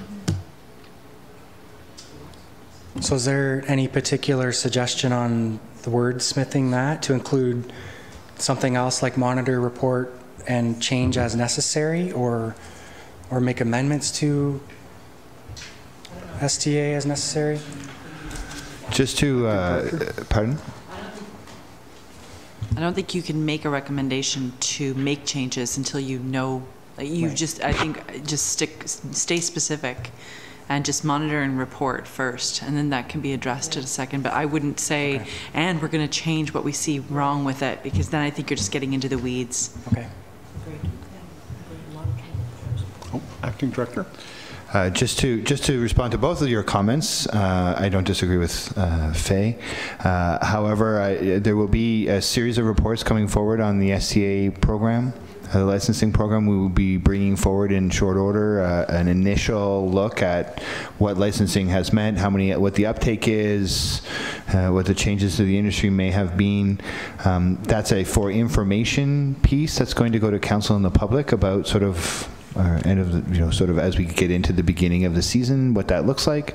But we also have been requested, there's a request on the floor from council after the meeting after we implemented the licensing program to come back 1 year, calendar year after the program was input with that exact piece of monitoring and reporting to council what the outcome of the process and the program was after the first year, and recommend if there's any changes and any sort of modifications that need to be made for streamlining or whatever purposes.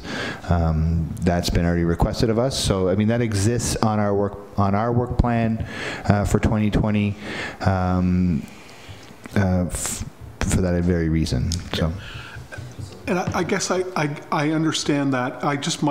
There's just an existential angst in the community. And this is our document communicating to council what we think they need to watch out for. So that's why I'm suggesting it belongs here. Well, and I don't disagree with you, Chair. I mean, the council has already asked for that from us, so it probably, and it doesn't exist in a priority anywhere, so it's probably appropriate for us to monitor and report on STA regs as we've been requested to do so in Q4 of this year. We don't need to put a timeline on that priority, but I think it could exist under the Sustainable Destination Development piece. Thank you. Councillor Mader. So we've got scheduled A amendments, 1, 2. Are we still working on 3, or we're kind of? I'm losing my way. Sorry, we can go back to. So just to respond, I think Trevor's numbering the number of amendments instead of changing the meta document at the beginning. So we're currently dealing with number 3, Sustainable Destination Development, and we've encouraged to change bullet point 2 to reflect the language.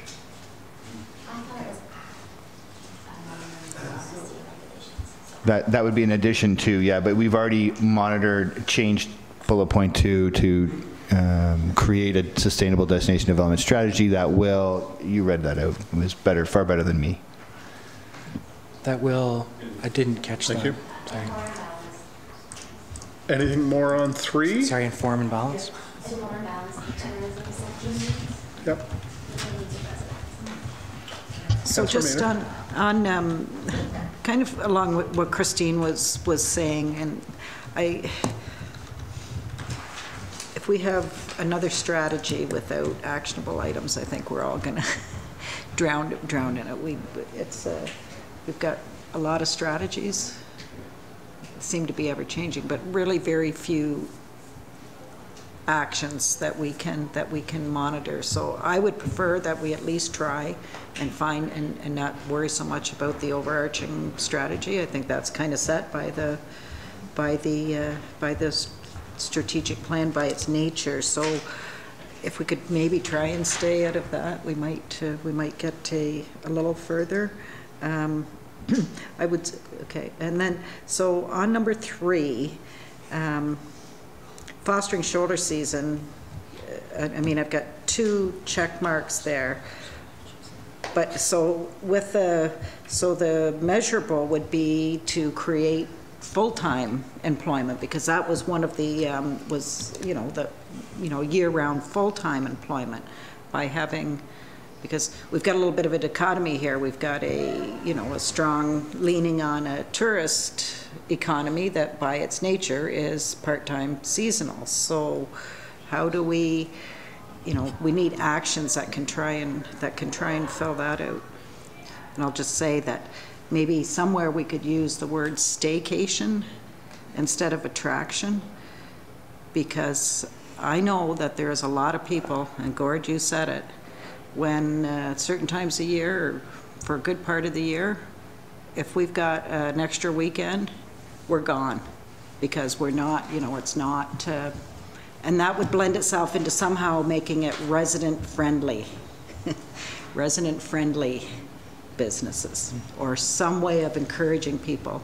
And that's where the, yeah, well, that comes to the fact that where that angst, where that division is coming, because when you can no longer go to your beaches, when you can't get anywhere downtown, where you're either, you know, where the restaurants are full, you're going, you know, you've got a in-house population that's leaving the county. And so that doesn't promote a year-round, full-time employment scenario. Somehow we could put that in there somewhere. Yeah, please.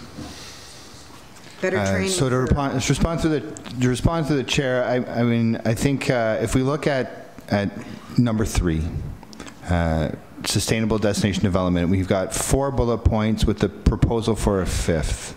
So under sustainable destination development, we talk about exploring revenue generating or appropriate or some sort of maybe change around what a revenue is, but exploring revenue generating opportunities, create a sustainable destination development strategy that will balance growth and resident needs. And I would argue that in that type of a document, you're going to find staycation elements or how to engage residents, fostering shoulder season product development and asset development to support, I think, is talking about growing that industry and the full-time equivalent jobs there, providing comprehensive visitor services, to improve the experience and better manage visitor traffic. And I think the management piece is the important piece. And then we have monitor and report on STA regulations, which I think fit naturally under there.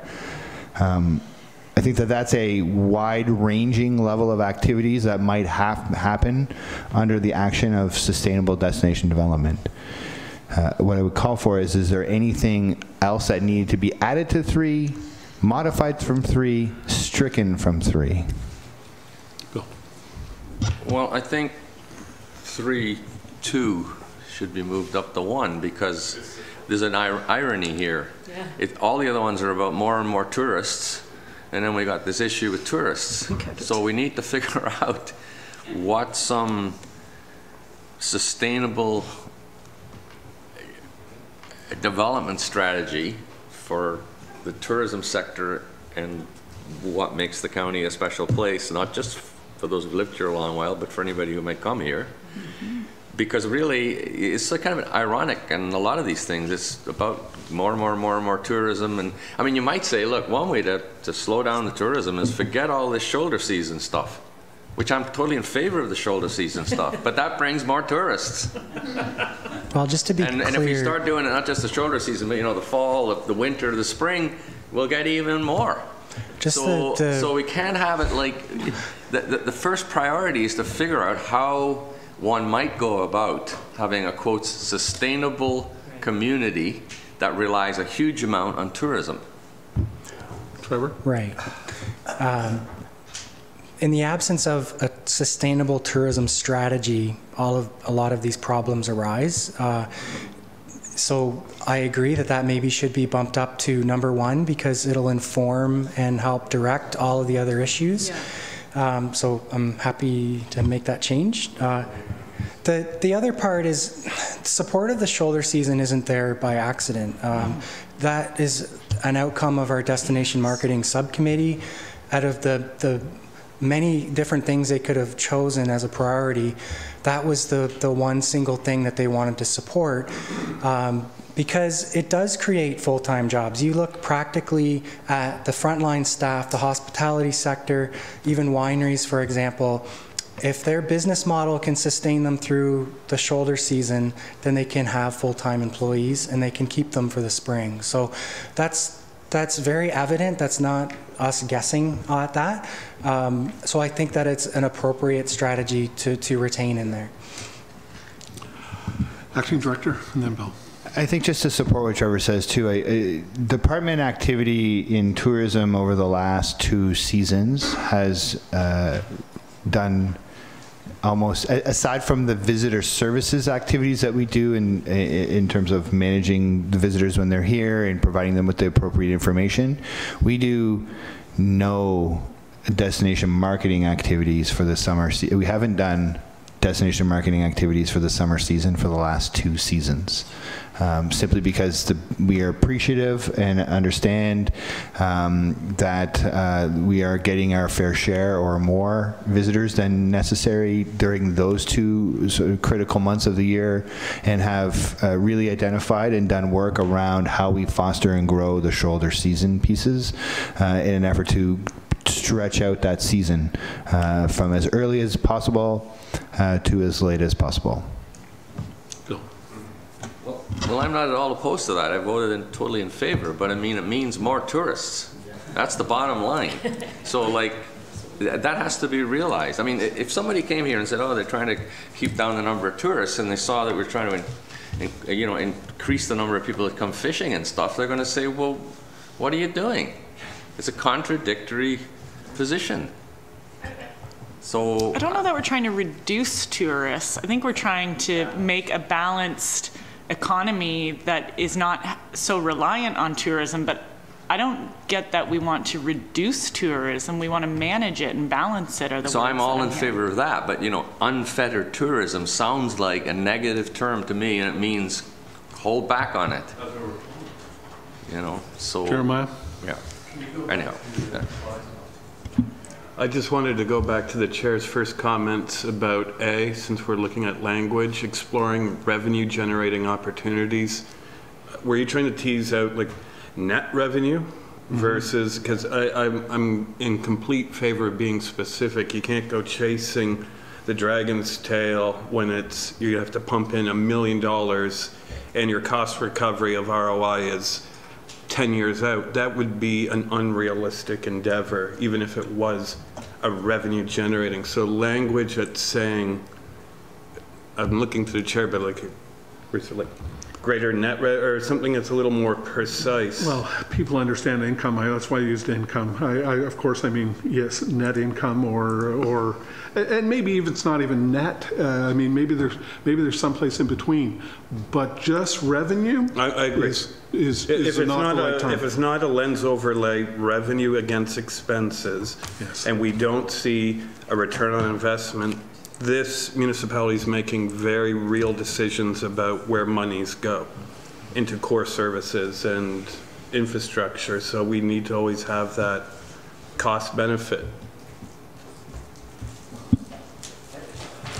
I would just say that we, you know, sometimes any revenue is better than no revenue, and it's not very often that we make, you know, like it doesn't matter really what we probably charge for our launches and docking fees, for example.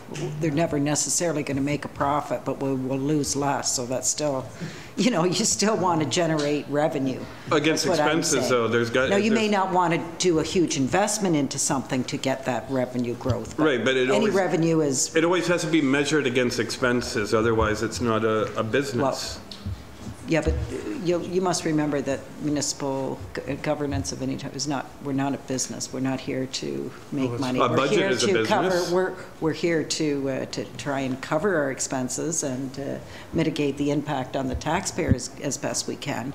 But we know that we're never going to, you know, that a lot of our services that we provide for the benefit of businesses and our constituents will never really show a true profit. We can only try and make some revenue to offset the monies that we spend. So I think I think it's fine. I would suggest, however, the message from the development community is, from the folks in the marketplace to council, is that you want to have a finer look at that. Anyway, sorry. This is just a comment about the language. I was going to jump in at a logical place, but I'm jumping in now, and that's fine, I guess.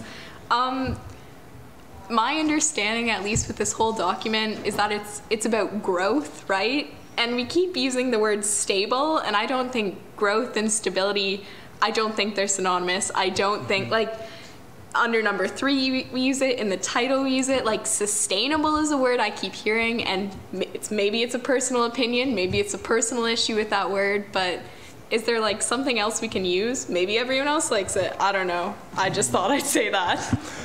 That's a really good point, Sarah. It's if we decide to grow the economy, we have to be firm in that decision and say, let's grow the economy. Let's. You can't have both sustainable and be growing it and be trying to focus on 2 different things. You could say sustainable growth, but yeah, I do agree. And the priority number 5 was something that was handed down to us from council, the verbiage stable and diversified economy. If there is any appetite to change that to be something different, then we could possibly entertain that. Mayor Ferguson. Through you, Mr. Chair, I just want to a couple of things, particularly concerning bullet number 1. Last year, I think, was the first year that I heard a lot of commentary about tourists and the effect of tourism on the county. And it wasn't that the business or local residents had anything against people coming in and freely spending their money. It was more to the fact that they were not necessarily paying their fair share and the toll they take on our infrastructure. So the concern Jeremiah raised about revenue and making sure that you know, there's an evaluation of cost benefit as it relates to particularly number 1, the municipal accommodation tax. We are looking seriously at introducing that legislation here, because all our surrounding neighboring municipalities have started to do it, and that's not just the reason to do it, but the likelihood of it not exceeding a break-even point is extremely remote.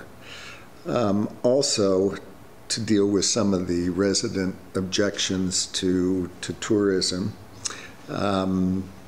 we've started talking to the ministry about a park levy. That's a long way off, but the road infrastructure that people are consuming, if you like, when they travel to the county is something very top of mind for our residents. So those 2 items are on the horizon and just make sense.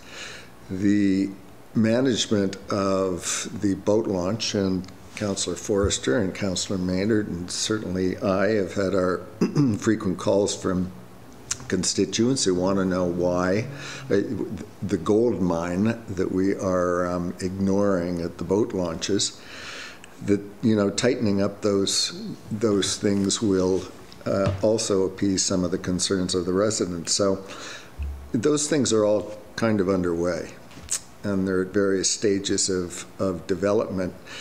But I don't think it's as I say, not the issue of the hordes of people who are coming in here. And the reasons for that, I think, are well beyond our control.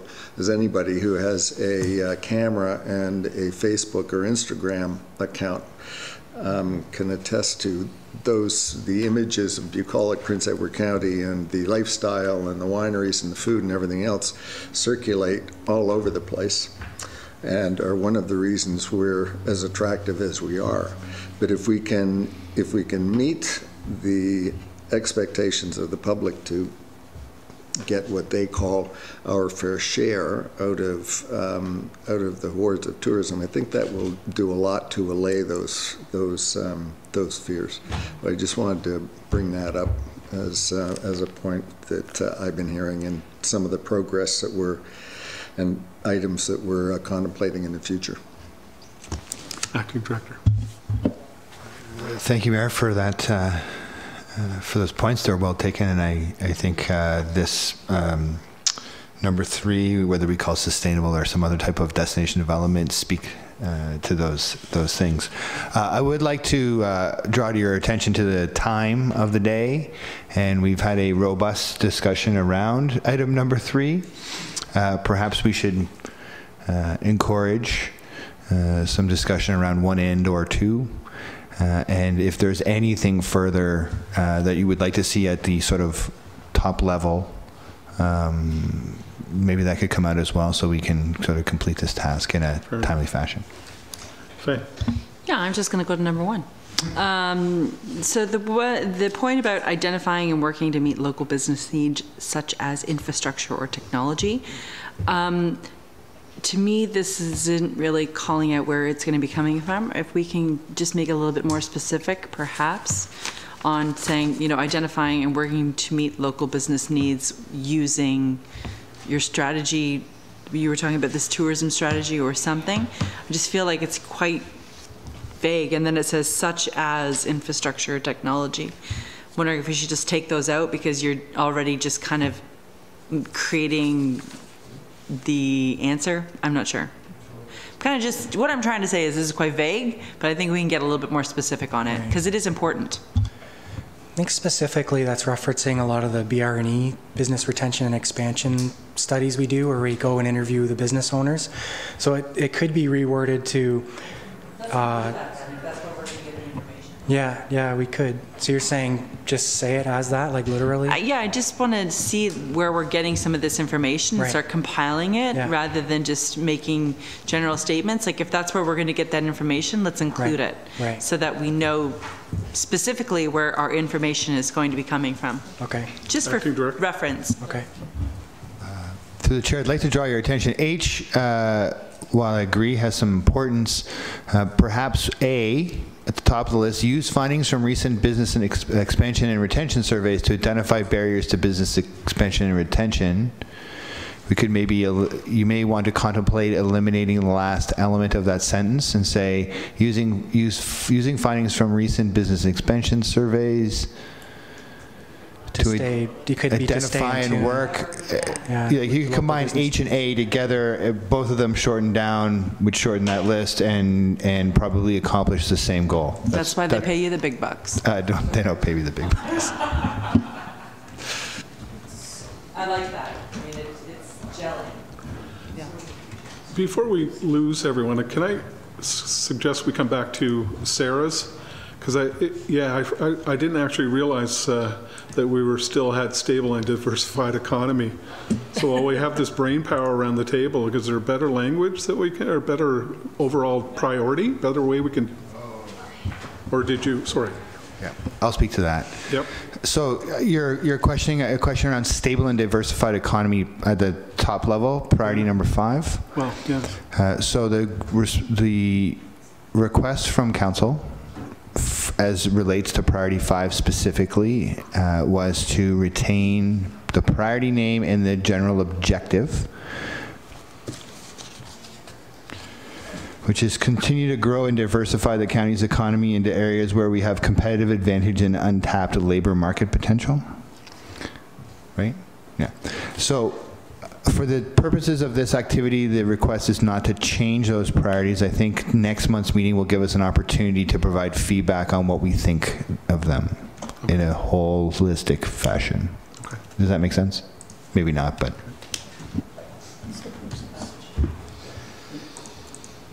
Anyone else?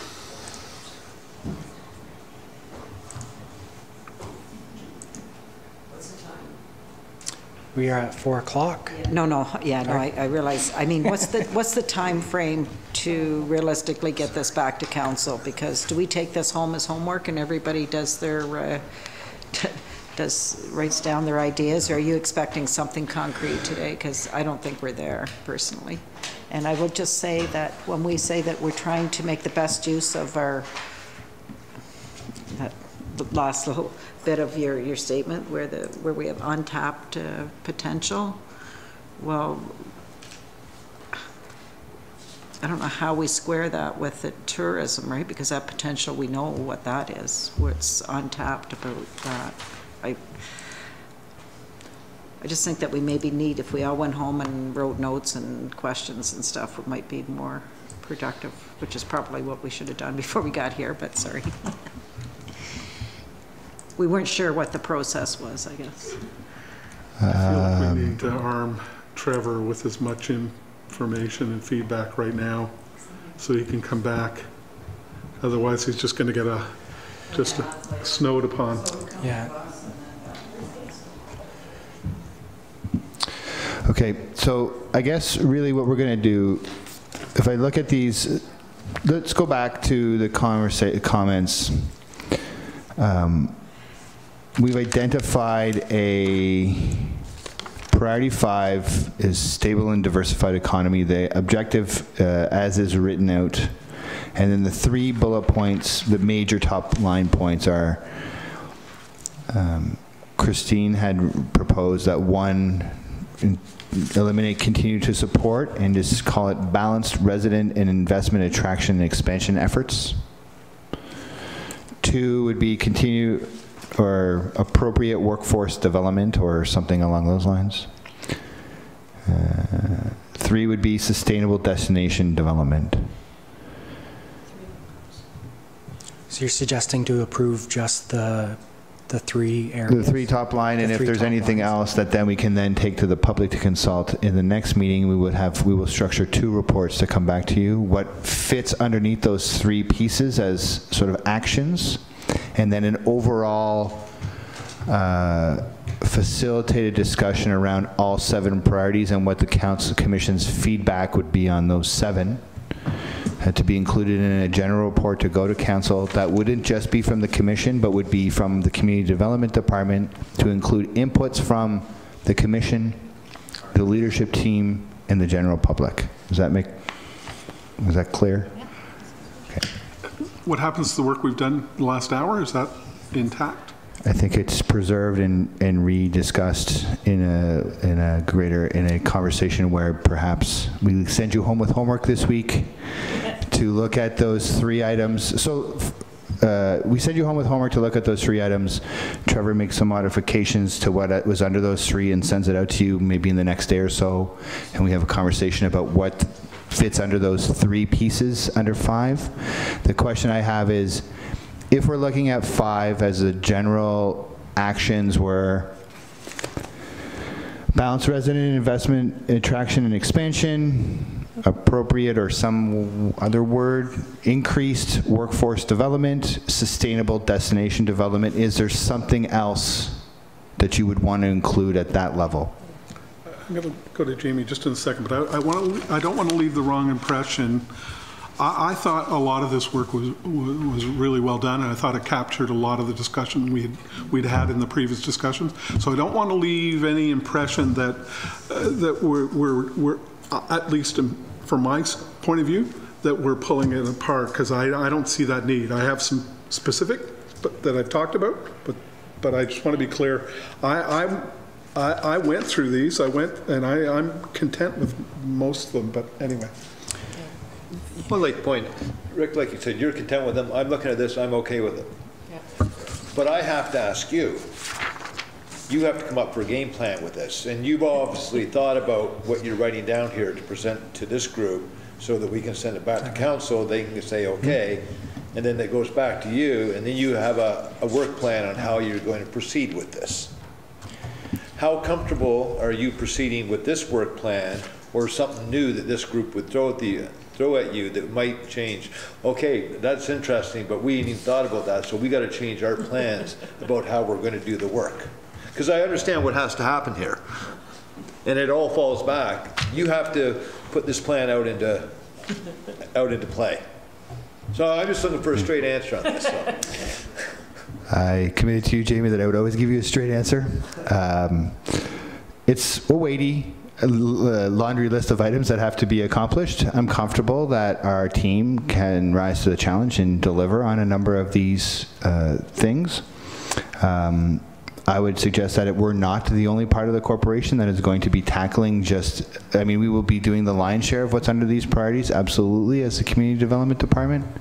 However, there are impacts on other parts of our organization that will, for example, The identifying and eliminating unnecessary hurdles, which is under 1 for developers business, will have some impact on some of our other departments. But I think the reality is what we've presented to you today is doable. I mean, we're talking about a couple of years to accomplish these. We're not trying to get these done by the end of 2020. And we're nimble enough to probably take on some changes, some minor modifications. I would suggest that I wouldn't want to throw out an entire one of these or reimagine what all exists underneath one of these 3 sort of pieces. That would be my straight answer to you is, don't throw it all out and start again. We're not sort of too far down the road in 2020 that we can't be nimble enough to change or modify what we're doing to some degree. Thanks, Todd, and I appreciate that. And I pretty much know the answer that you were going to give me. What I'm just going to talk to is the group here, as you're thinking about changes, there's a lot of thought, the council priorities come down, the CAO, all the groups start talking about it, it's passed on to this group here, present it here, and then it sort of flows back and forth up and down the ladder. So as we change priorities, and this goes back to my initial discussion about what we do, how we do it, and accomplishing something. If you want to change the direction completely or tell Todd and Trevor that we don't like this, then it changes a lot about what they've already thought about in the middle as it's playing around, if everybody understands what I'm saying here. Because this goes around, when we leave here for a whole month, they're talking about this back and forth, in and out, and then they come back and report it to us back and forth. So if you want to change that, that's what I'm saying. You can dibby-dabbly with all these things here, but they've got a game plan in here, how it comes back and how it's going to go to CAO. So as we add or change things, that changes their game plan. So it's just something to think about a little bit if you want to change it entirely or add a whole lot of things that they haven't thought about for the last couple months. Thank you, everyone. I think we're wanting to try and... Yeah, I know Councillor Janice felt that it needs some work and it needs to go back to staff. I'd like to get a sense from everyone else around the table. I was just looking for us to have a chance to go, like, there's 21 bullets. Right. And that's a pretty aggressive work plan. And there's some in there, and we didn't go through every single bullet, that I think maybe set up, like, we want to have realistic expectations of and target our efforts and have, I think that we have this priority, but maybe we should be looking at very many fewer bullets and actions. And not setting up expectations that we're not likely to fulfill. So instead of changing things, I just think that maybe some of these things are inherent in what we do anyways, but really we should try and focus our efforts. So to reiterate what you're saying, Councillor Janice, is that some work needs to be done to consolidate the list, to make it simpler as it goes to council so that it can be easier to focus on those specific areas, as opposed to having a whole laundry list of activities or objectives. That could be done. That could be done later too. Like, right. You take this, send it up, and as it comes back. Just I sort of heard jump out of line, but just from a council standpoint, what Janice is saying, yes, it could be compacted, but it doesn't. I don't think it necessarily has to be compacted right now. Right. That's no, and we're not suggesting to do that right now, but one of the things is we could approve this today, knowing that it's going out for public consult as the next step. We'll get a sense from the community as to how they rank these in priorities, and then it could come back in March with that information, and that will help inform the decision to distill it down, wordsmith it further. I think we're ready to do that. Okay. I just have one point. I know this is coming in really late, but the one with the developers business expansion startup, I'm curious if we should tease them out because they seem to be very different. Like, you want to identify, but they'll all be very different. I'm just wondering if you should break that down a bit, just make it a little bit more digestible. I could be, I know I'm coming in real late on this one. It's identify and eliminate unnecessary hurdles for developers, business expansion, and startups. I just feel like those three industries are very different from each other, and the way you get there might be a little different as well. Perhaps you, I don't know. I'm just throwing it out there. Yeah. No, I appreciate that. I think that's coming from a municipal perspective, whether it's a developer or a business applying for a building permit. It's just like business is business. Sorry? Yes. Yes. Like at this stage, business is business. Okay. Okay. Are we ready as a group to sort of let it go and see what happens when we, like the butterfly goes? I just wanted to know about that one now. Yes. Okay. So I need a mover and a seconder, please. I know it's been a while, but Leslie and Jeremiah moved this to the floor to start the discussion about an hour and 20 minutes ago. Okay. All in favor then? So, 1, 2, 3. Leslie? Yeah, I'm in favor. I motioned it. I'm in favor. I was in favor now. 9.4. Just to be clear, the only reason I kept questioning is because I do want it to move forward. So I was just being very particular to make sure it works. I'd just like to speak to 9.4 before we, I don't think there's a motion on the, has to be passed with this. As a result of our presentation from the Rock last month, you asked us to author a letter in support of their grant application, and so we wanted to bring this back to close the loop. And to speak to Leslie's point, "sir" was appropriately capitalized. In fact, I think it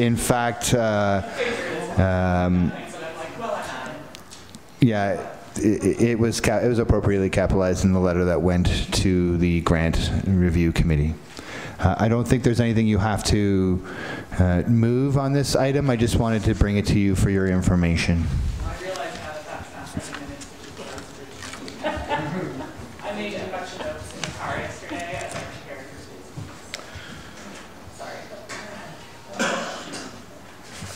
Sorry. Gord. Through you, Mr. Chair. I mean, even though we don't need a motion or anything like that, my concern is that budgets have already been set, right? And what we're saying now is that instead of 5,000, it's going to be 15,000. Okay, am I wrong? Yes. Now, the other thing is that just the other day, 100 people who care gave them $10,000. So maybe now they only need $5,000. I'm just bringing it up. Just as a response to, through the chair to Commissioner Fox, this is a letter of support. So yes, budget has been set. We do not have $50,000 in our budget to give to this organization. Yep. We didn't a month ago, and we don't have it today. What we've done is we've supported their application to the community grants program that is administered through the county foundation. So we sent this as a letter of support with their grant application for $50,000 to a third-party organization that is going to invigilate the community grant application, saying, yes, we support this application.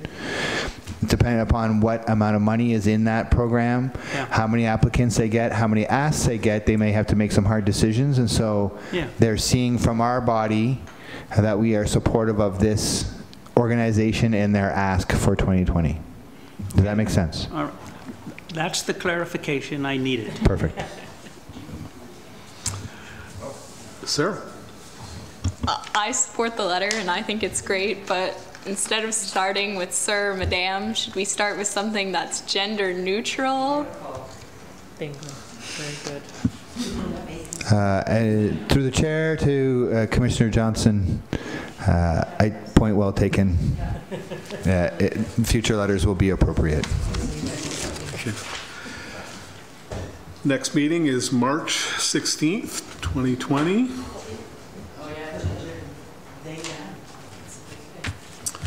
And finally, I need a mover and a seconder to adjourn. Faye and Christine. Perfect. Faye, if you could read it, please. That this meeting now adjourned at 4:15. All in favor? Carried, and thank you very much. What I was pointing out, maybe I'll just ask Catalina. We made a number of amendments, so this part of the motion might have to say in this report, because we don't want this exact report. Right. Trevor's going to. Yeah. Quick chat. I'll just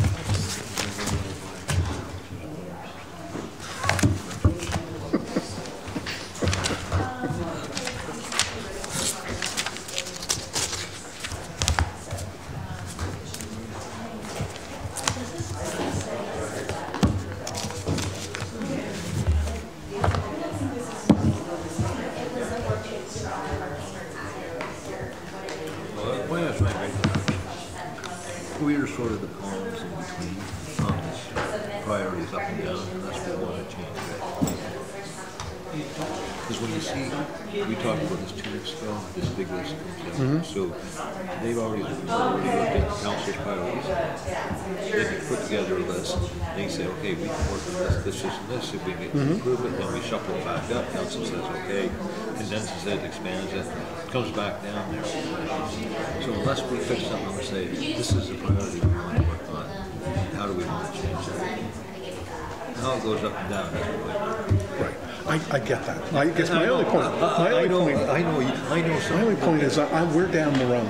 I'm middle management, right? My only little influence